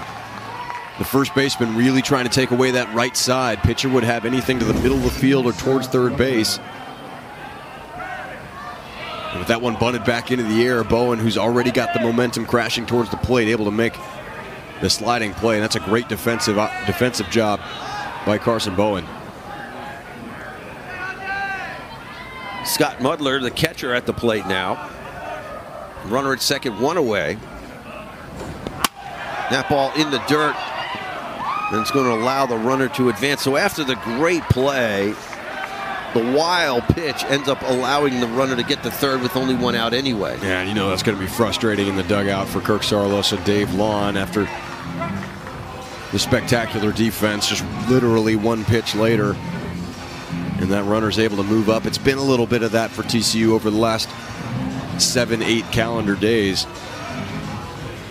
Team that's just shooting themselves in the foot in those situations that they really had been the ones capitalizing on through the first few weeks. Frogs forced to bring the infield in now with the runner over at third. There's a breaking ball for a strike.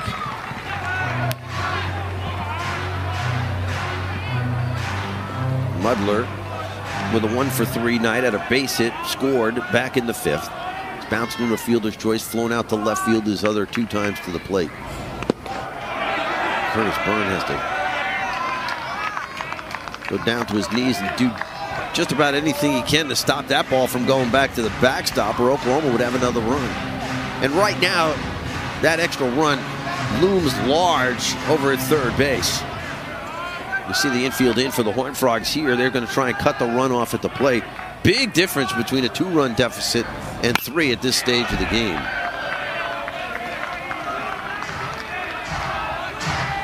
I know that sounds obvious, but certain times of the game early on, if you're down 2 or 3, it doesn't really matter. But when you're down to your final 6 outs as a team offensively,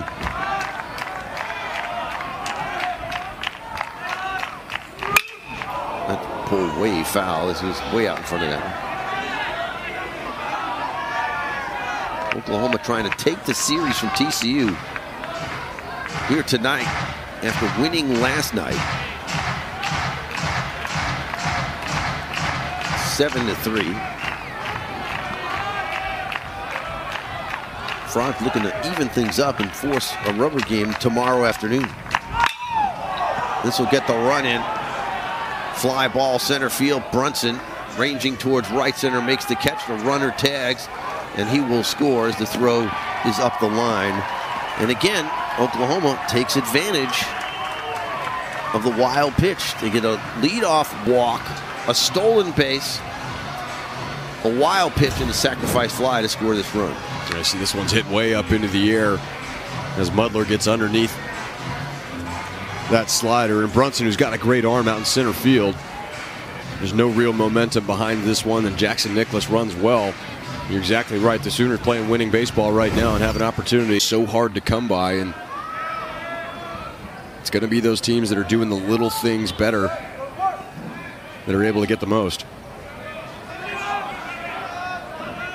Now 2 outs, base is empty now. Jackson Willits, the shortstop, at the plate.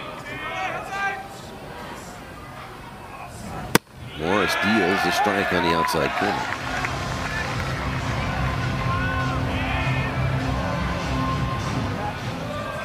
Oh for 3 for Willits. Did have an RBI that came on an error back in the 5th inning.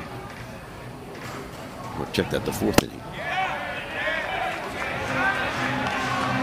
1-1 count on Willits.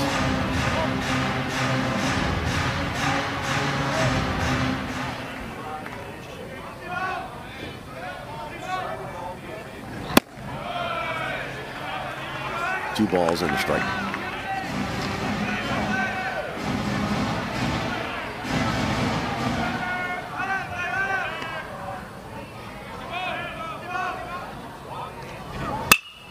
On the ground, right side, gloved by Bowen. And that will do it for Oklahoma, but not before they add a run. Their pitch is high and away for a ball. Maxwell, Tolley, Robinson, the scheduled hitters, although it looks like there's a righty in the on-deck circle. Almost hit Maxwell as he was able to spin out of the way at the last second. 2 for 2 for Maxwell. He's got a couple of singles in the game tonight. Takes a strike on the outside corner. The Oklahoma pitchers have not made too many mistakes over the heart of the plate so far in this series.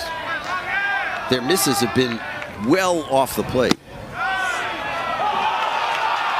And Maxwell takes another strike, and it's 2-2. And you talked about Klecker missing over the heart of the plate, and now a little argument going on as Kirk Sarlos getting a little heated with home plate umpire Michael Banks. You can see his lips there. He's saying that hasn't been a strike for our guys. How's that a strike for them? Now you get one more look at the pitch. Here coming in, and Kirk Sarlos' argument is that this is down. You can see the catcher Mudler behind the plate going down to get it. It's got the plate. Ball just with a little bit of fade down, and Campbell doing a nice job of staying away from Maxwell. Tries to get him to chase one off the plate that time, full count. TCU trailing by 3. They need base runners here in the 8th inning.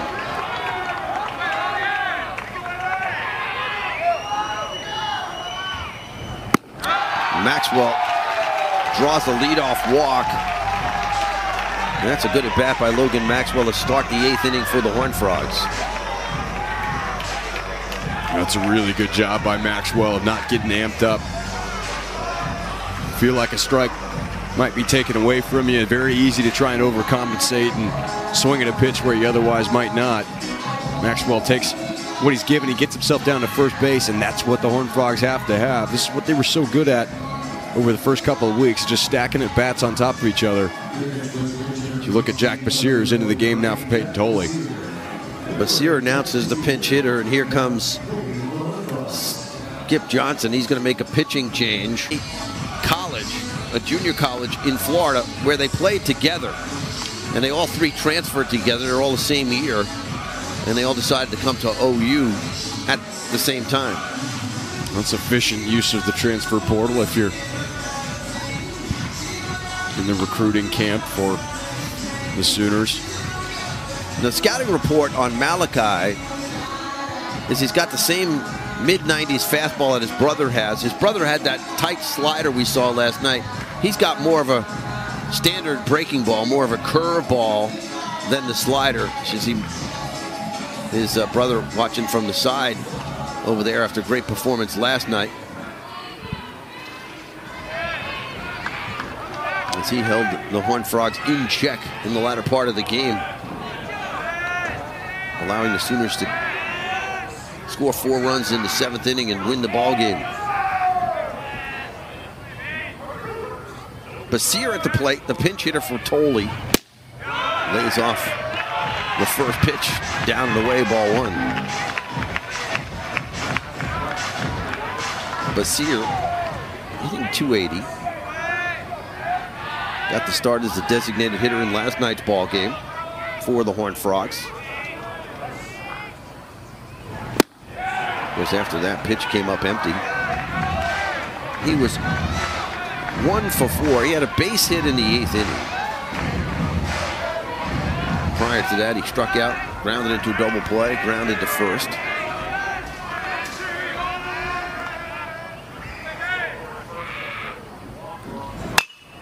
Tapper back toward the mound. Witherspoon slips and falls on the wet turf, and all hands are safe. And if Horned Frogs were looking for a break, maybe that's it. They haven't had too many so far this weekend. No, there really haven't been, but you talk about opportunities and you get a couple men on with no out, you will take it 10 out of 10 times. And especially now that the sun is completely down, it's dark here. That moisture going to continue to come up in the grass, and see this time and time again where pitchers, you're coming in on a ball like that, lose your footing a little bit, and everybody's safe. So 2 men on now, nobody out for the Horned Frogs. Have to try and take advantage as you've got 6 outs left to play with offensively. Ryder Robinson will be the batter here. Maxwell out at second. The pinch hitter Brasier over at first base. Corner infield in, looking for the bunt here from TCU. Robinson not bunting, fouls it back. Ryder Robinson 0 for 3 tonight. He's flown out twice, once to left, once to right, and also grounded to Schneider at third base.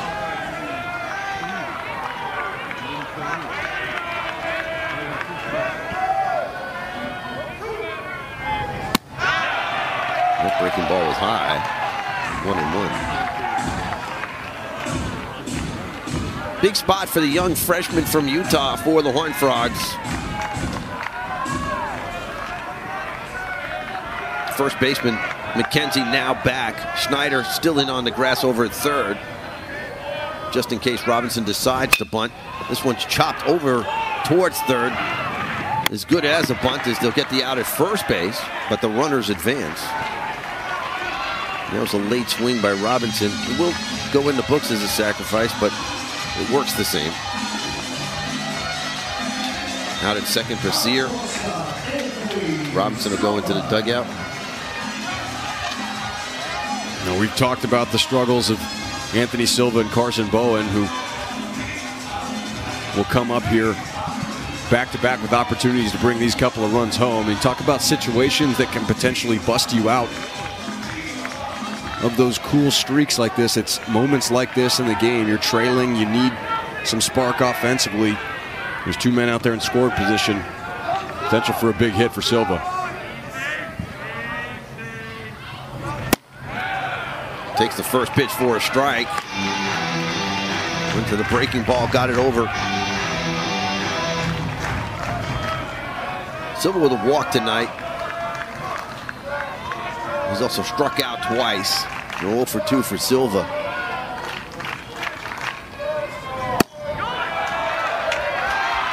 One count.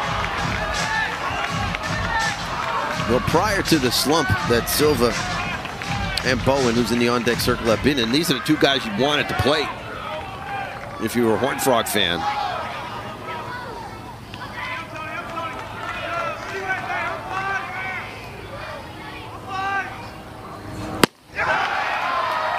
That's a good sign. Silva lays off a pitch that was down and away.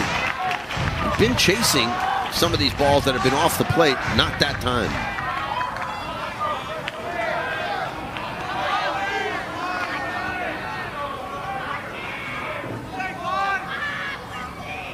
Here's the 2-1.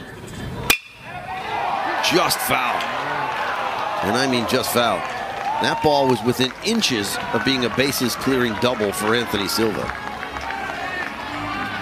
Now, you know how bad Anthony Silva wants this one to end up fair. You see him staying on it and going the other way with it. And this is just on the right side of that first base line. You see how close it was. Now he'll have to try and reset himself here and battle into a 2-2 pitch against Malachi Witherspoon.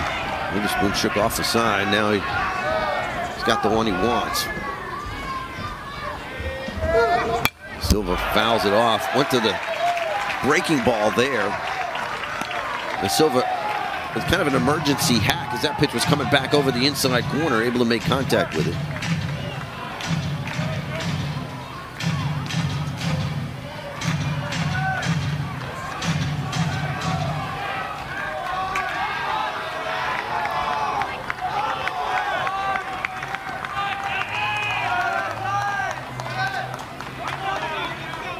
Another 2-2 to Silva. Ducked underneath the breaking ball. Full count. That one almost came down into the strike zone. Yeah, it did. If Witherspoon gets this a little bit further down into the zone, probably rings Silva up here. See that breaking ball that pops up? A lot of times it'll freeze hitters, but we'll get a full count offering here now. On the ground, left side, and through. Base hit, 1-run scores. Basir's being waved around. The throw to the plate is cut off. 2-run score as Silva delivers a base hit to left field, and it's a 1-run ball game. Now that's how you can get back in the groove if you're Silva. And when he's going, he wears out that left side. See, this is a fastball in a full count that he's able to pull and gets a good hop over the glove of Michael Snyder. And Basir, who didn't necessarily get a great jump on this, gets waved around late. See, Pettis was a little slow getting that ball over in left field. It was a good job by John Delore to recognize that, and also recognize with the wet ball and the wet grass. At this point, they're scoring that run without a hit in the top half of this inning. 1 out. Bowen at the plate now for the Horned Frogs. Carson lays off a fastball. Silva picked up a couple RBIs on that base, and he's now got 16. Carson Bowen 0 for 2. Walks back in the fourth. He's grounded out and flown out his other 2 times to the plate.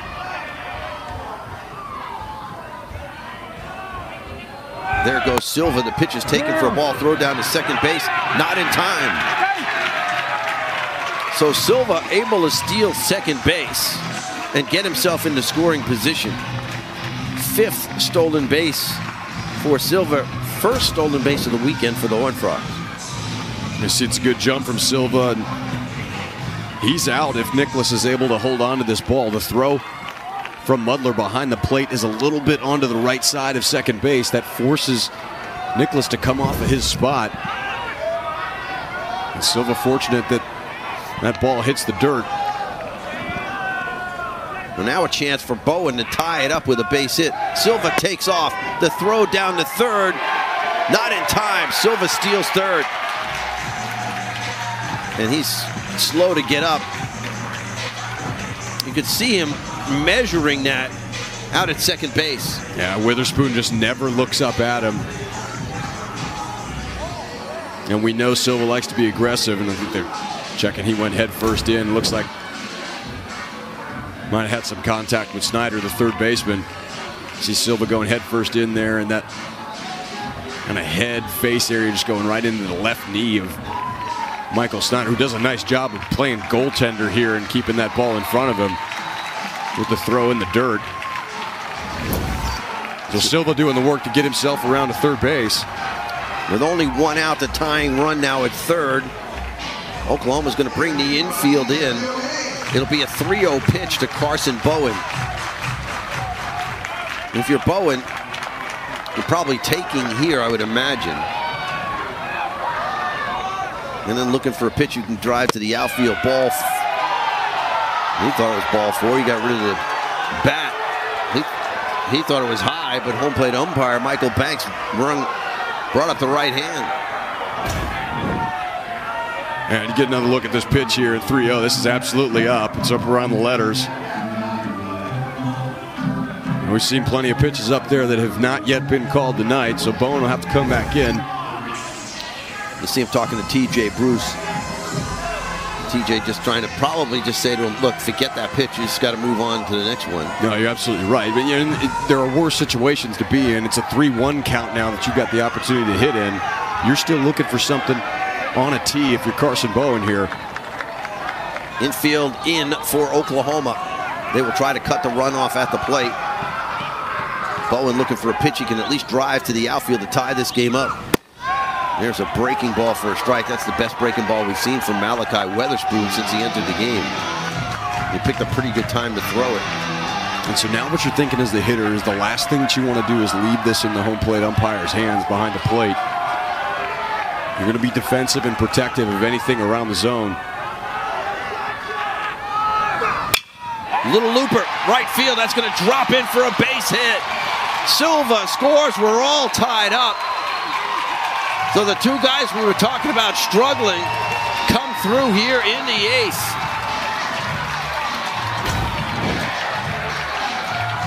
Just two absolutely big hits from Silva first, and now Bowen, who's able to poke this one into right field. And Anthony Silva doing the work to get himself around to third base. You talk about two guys that have been going through it a little bit at the plate, able to come through here in the 8th inning. And now Carson Bowen asking for Danny Wheat to come on out. I'm not sure what happened to him. I don't know if he pulled something rounding the base. Yeah, he looked a little ginger coming around first base. He took a big turn, was being aggressive. There was a lot of green out there for that ball to float in. Not sure if it was an ankle or whatnot, but either way, they're coming back to the dugout. Get another look at this. See him, that right foot just kind of slides out underneath him as he's going around first base and has to put the brakes on hard there. Well, you talked about, not only the cleats got the mud in it, that base is covered with mud, and it's kind of slick. And he didn't step on the corner of it, he stepped on the top of it, and there you get a really good look at it, and that spike just slipped over the top. Yeah, and just to give you a little bit of sense that on the nights like this, your cleats become so heavy. You can see it's just a thick layer of clay that you're running on, and everybody's dealing with it out there. It's just part of playing in a wet environment. Well, what an outstanding response by the Horned Frogs here in the 8th inning. Chase Brunson will bat now. And he takes the strike on the inside corner. Well, Danny Wheat and Kirk Saarloos didn't even get halfway to first base, and Carson Bowen was just waving it back into the dugout. He was like, no, I'm good. And that's not surprising. He caught just about every game. And there's another high strike that Brunson thought was up above the letters, and so did the TCU bench. They are not at all happy. TJ Bruce really yelling at home plate umpire Michael Banks. Yeah, it's a breaking ball that starts up above the letters. There's just no way that it's in the strike zone, and it's one that hasn't been there so far tonight. Brunson lays off. We saw Brunson 0 for 3. A couple of ground outs to short. He's also struck out looking. Caught on a pitch that was on the inside corner his last time up, which froze him.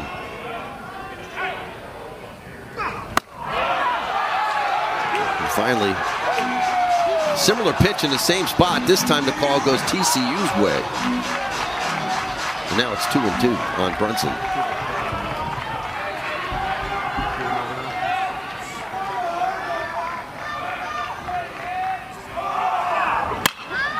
Little flare to the middle of the diamond. That's going to drop in for a base hit. Carson Bowen is going to try for third, and he is going to be out by a mile. There's the throw from Garza Gongora right on the money. And I'm surprised that he would try to do that. But a good job by Brunson, at least to get himself in scoring position. You see Brunson just going down and get this one. It's another slider. And for Garza Gongora here, the center fielder, he's coming in on a dead sprint. It's a great ball to throw on, and you see Bowen immediately knows, makes the mistake on that decision there. Earlier in this inning, here's another guy at the plate that's been struggling. 0 for his last 21, Peyton Chatinier. And boy, wouldn't he like to give TCU the lead here with a base hit to break that 0 for string. That one goes all the way back to the backstop. And Brunson's going to hightail it down to third base on the wild pitch. Well, you've been talking about, it's been the TCU pitching staff that have been allowing some of those free bases that Oklahoma's taken advantage of. And No better time for the Horned Frogs to do the same. Try and steal one out here with a potential 4 spot of their own if Brunson's able to come home. With 2 outs, the infield will stay back.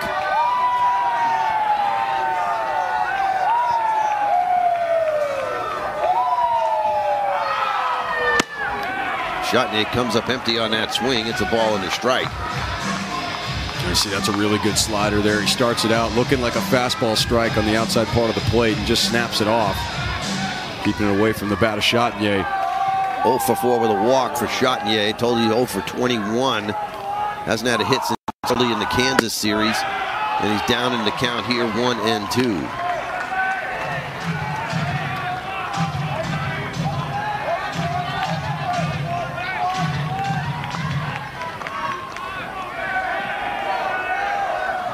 Here's the 1-2 pitch from Witherspoon.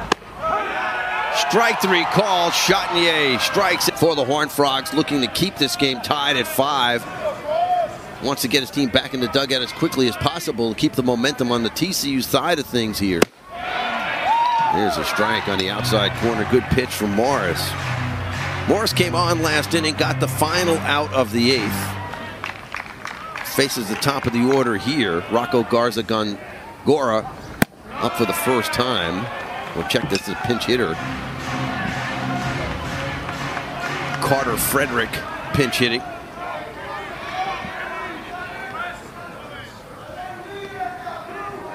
Hitting .323 on the year. Drives this one to straightaway center field and deep. Back goes Brunson at the wall. It's gone.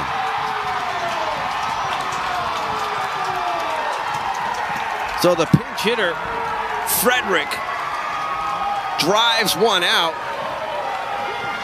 That's his 2nd home run of the year, and he gives Oklahoma the lead again. You see it's a changeup over the heart of the plate by Morris, and it just catches too much of it. Frederick, this is so tough to do coming cold out in the top half of the 9th inning. He stays on it and drives it out to the deepest part of the ballpark here at Lupton Stadium. And this is what the Sooners have done so far through the first 2 ball games. Anything that TCU's done offensively, they've matched it, and they've matched it quick.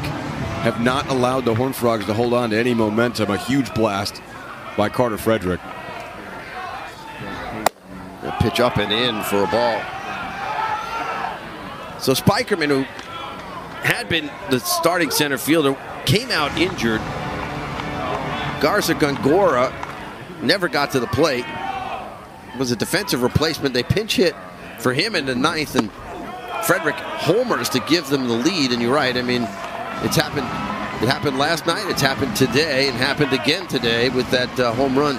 2 for 4 for Bryce Madron. He had a 3-run home run earlier in the game. That was the difference in this game, and he draws a walk here. So the first 2 men have gotten on base here. The home run and now the walk, and that will draw a mound visit. Throw over to first base, and Madron back to the bag. Madron had the 3-run home run earlier. He's also singled and now walked. Oklahoma's been stealing bases this weekend. Let's see if they put him in motion. That one flipped foul to the very top of the screen atop the first base dugout. 1 for 3 for Carmichael tonight. He had a single that came back in the 4-run 5th inning. He's also drawn a walk. Throw over to first base, and again Madron able to get back.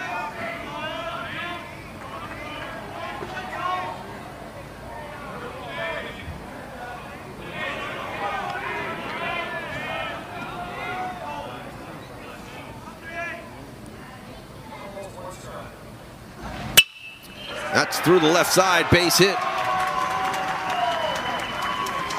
Runners at first and second, still nobody out. Second hit of the game for Carmichael. And Oklahoma continues to just swing the bat well here this weekend. And you see Carmichael able to just wait on this one a little bit.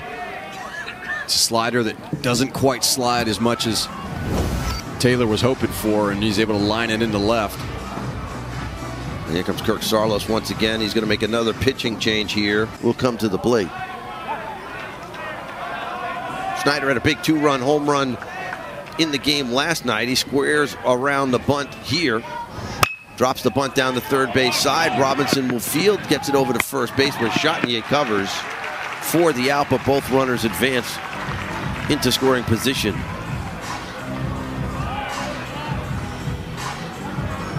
Well, that's exactly what you're trying to do if you're Oklahoma in that situation. Now you'll have a couple opportunities to bring home that valuable insurance that's out there on second and third base.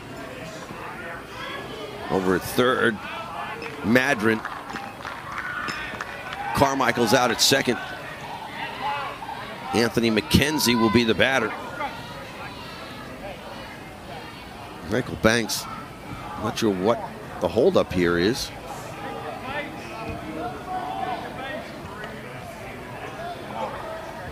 Kirk Saarloos coming out of the dugout, and I think they're going to intentionally walk McKenzie, and that's what the discussion was. So an intentional walk to McKenzie will load the bases. So they're going to intentionally walk McKenzie and then now go right back to the bullpen one more time. Well, another pitching change coming on for TCU. And this was a spot last year where Abelt excelled, able to get strikeouts when he needed it, ground balls when he needed it, but he's been struggling like a lot of these pitchers for TCU so far this season. Big insurance runs out there for Oklahoma. That's cued off the end of the bat. Slow roller played by Robinson. He's only got one play. It's the first. It works like a squeeze bunt. And a big insurance run. It's now 7-5 Oklahoma. And this is just bad luck. It's been the way it's been going for TCU lately. You see the pitch works for Ben Abelt. Just gets that squibbed off the end of the bat, but there's no other option for Ryder Robinson other than go to first base. And he does it well, but Madron sliding home, and there's that big insurance run that Skip Johnson in Oklahoma was looking for. So now it's a 2-run lead. Runner still at second and third. One more out to get for Abelt and the Horned Frogs as Kendall Pettis comes to the plate. Takes a breaking ball for a strike. That run, by the way, charged to Zach Morris.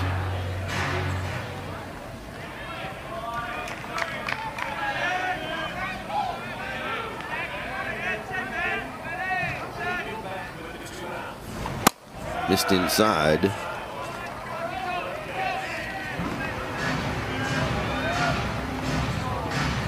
One for 3 for Pettis tonight.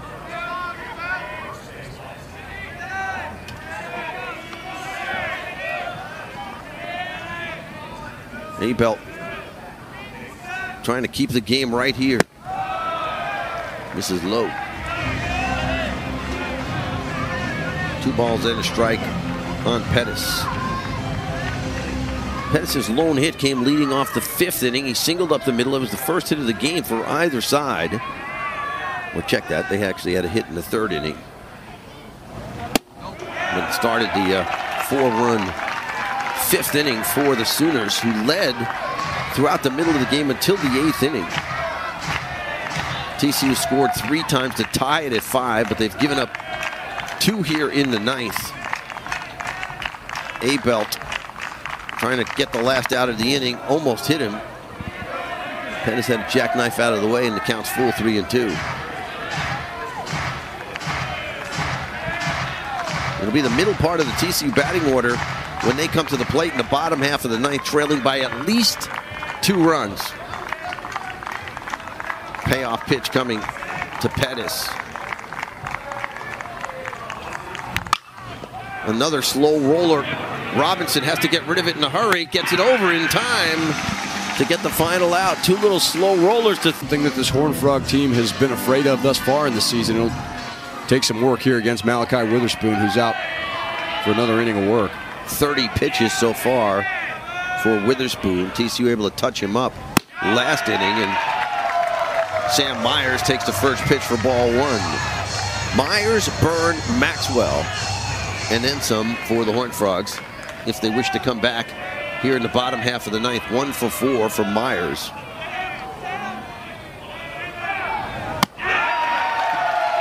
Two and out. Myers had a base hit his last time up. He dragged the bunt past the mound on the right side and beat it out back in the 7th inning.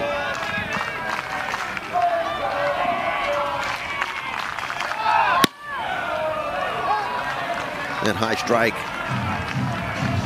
In the latter part of this game, Michael Banks has been calling it. It's caused a lot of consternation in that TCU dugout.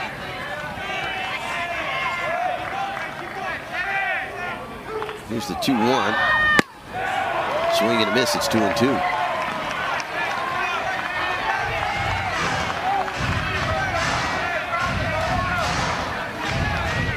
You need at least one man to get on here to give yourself a chance if you're the Horned Frogs.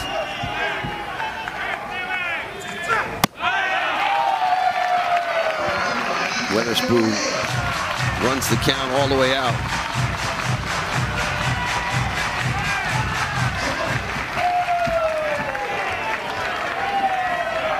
Payoff pitch coming to Sam Myers.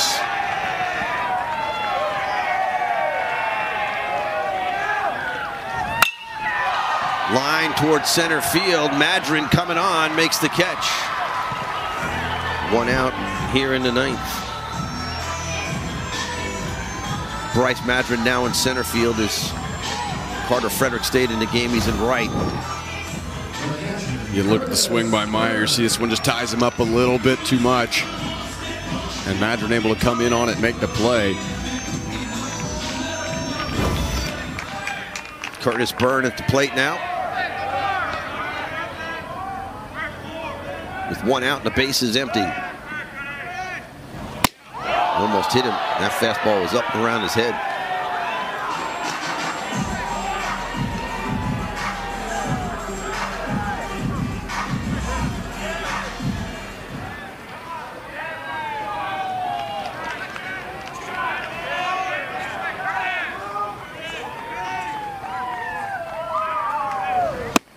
There's a strike, and it's 1-1 on Curtis Byrne. Curtis has been on 3 times, hit by the pitch twice, reached on an error. His only time he's retired is in the 7th. He flew out. Shoots that one foul. Far end of the Oklahoma dugout. Scattered a bunch of people down there. Now the count of ball and 2 strikes on Curtis Byrne.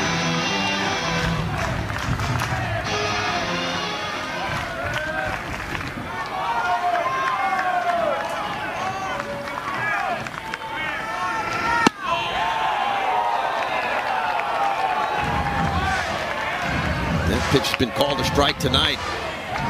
For the moment, Curtis Byrne's still alive. It's 2-2.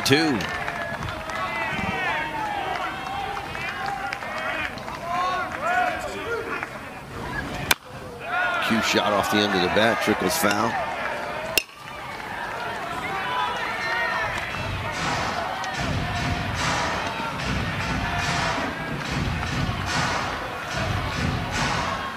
Frogs need somebody to get on base to bring the tying run to the plate.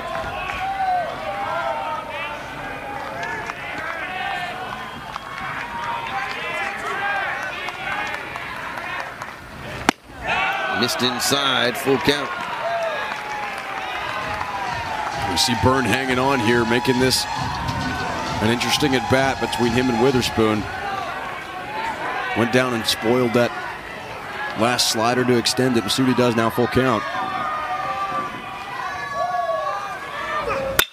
Bouncer to short. Comes up nicely for Willits to throw across in time. And TCU's down to their final out. Last hope for the Horned Frogs. Logan Maxwell at the plate.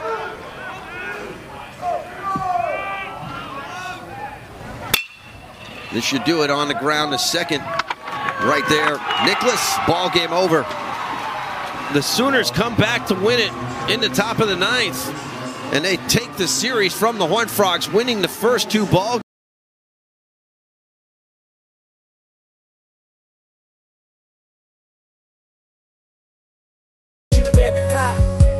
Yo, welcome to the streets where the hustle never sleeps. Concrete jungle where every corner's got secrets to keep. From the neon lights to the graffiti on the wall. This is the life we live, where we stand tall in the heart of the city, where dreams collide. We navigate the alleys with swagger and pride. From the buskers on the corner to the vendors in the stalls.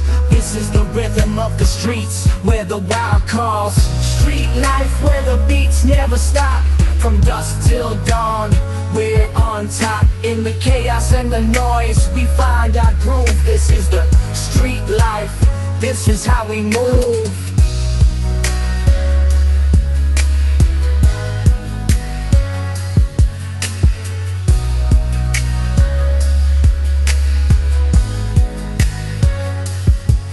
From the skaters on the sidewalk to the b-boys in the square, this is where we come alive, where we show we care. With every step we take, we leave our mark in the tapestry of the streets where we embark. From the stoop conversations to the midnight races, this is the life we live in all its different faces. In the rhythm of the streets, we find our flow. This is the street life where we let it all go. Street life where the beats never stop. From dusk till dawn, we're on top. In the chaos and the noise, we find our groove. This is the street life, this is how we move.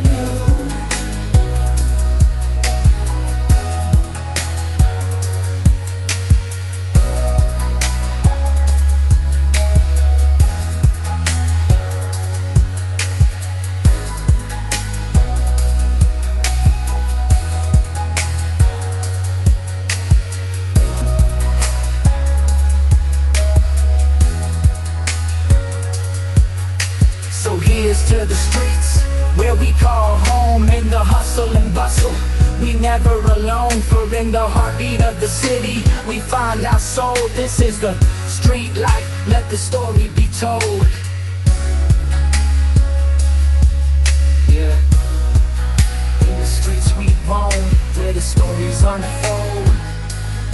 This is the life we live, where we're brave and bold. So let's keep moving forward in this urban groove. This is the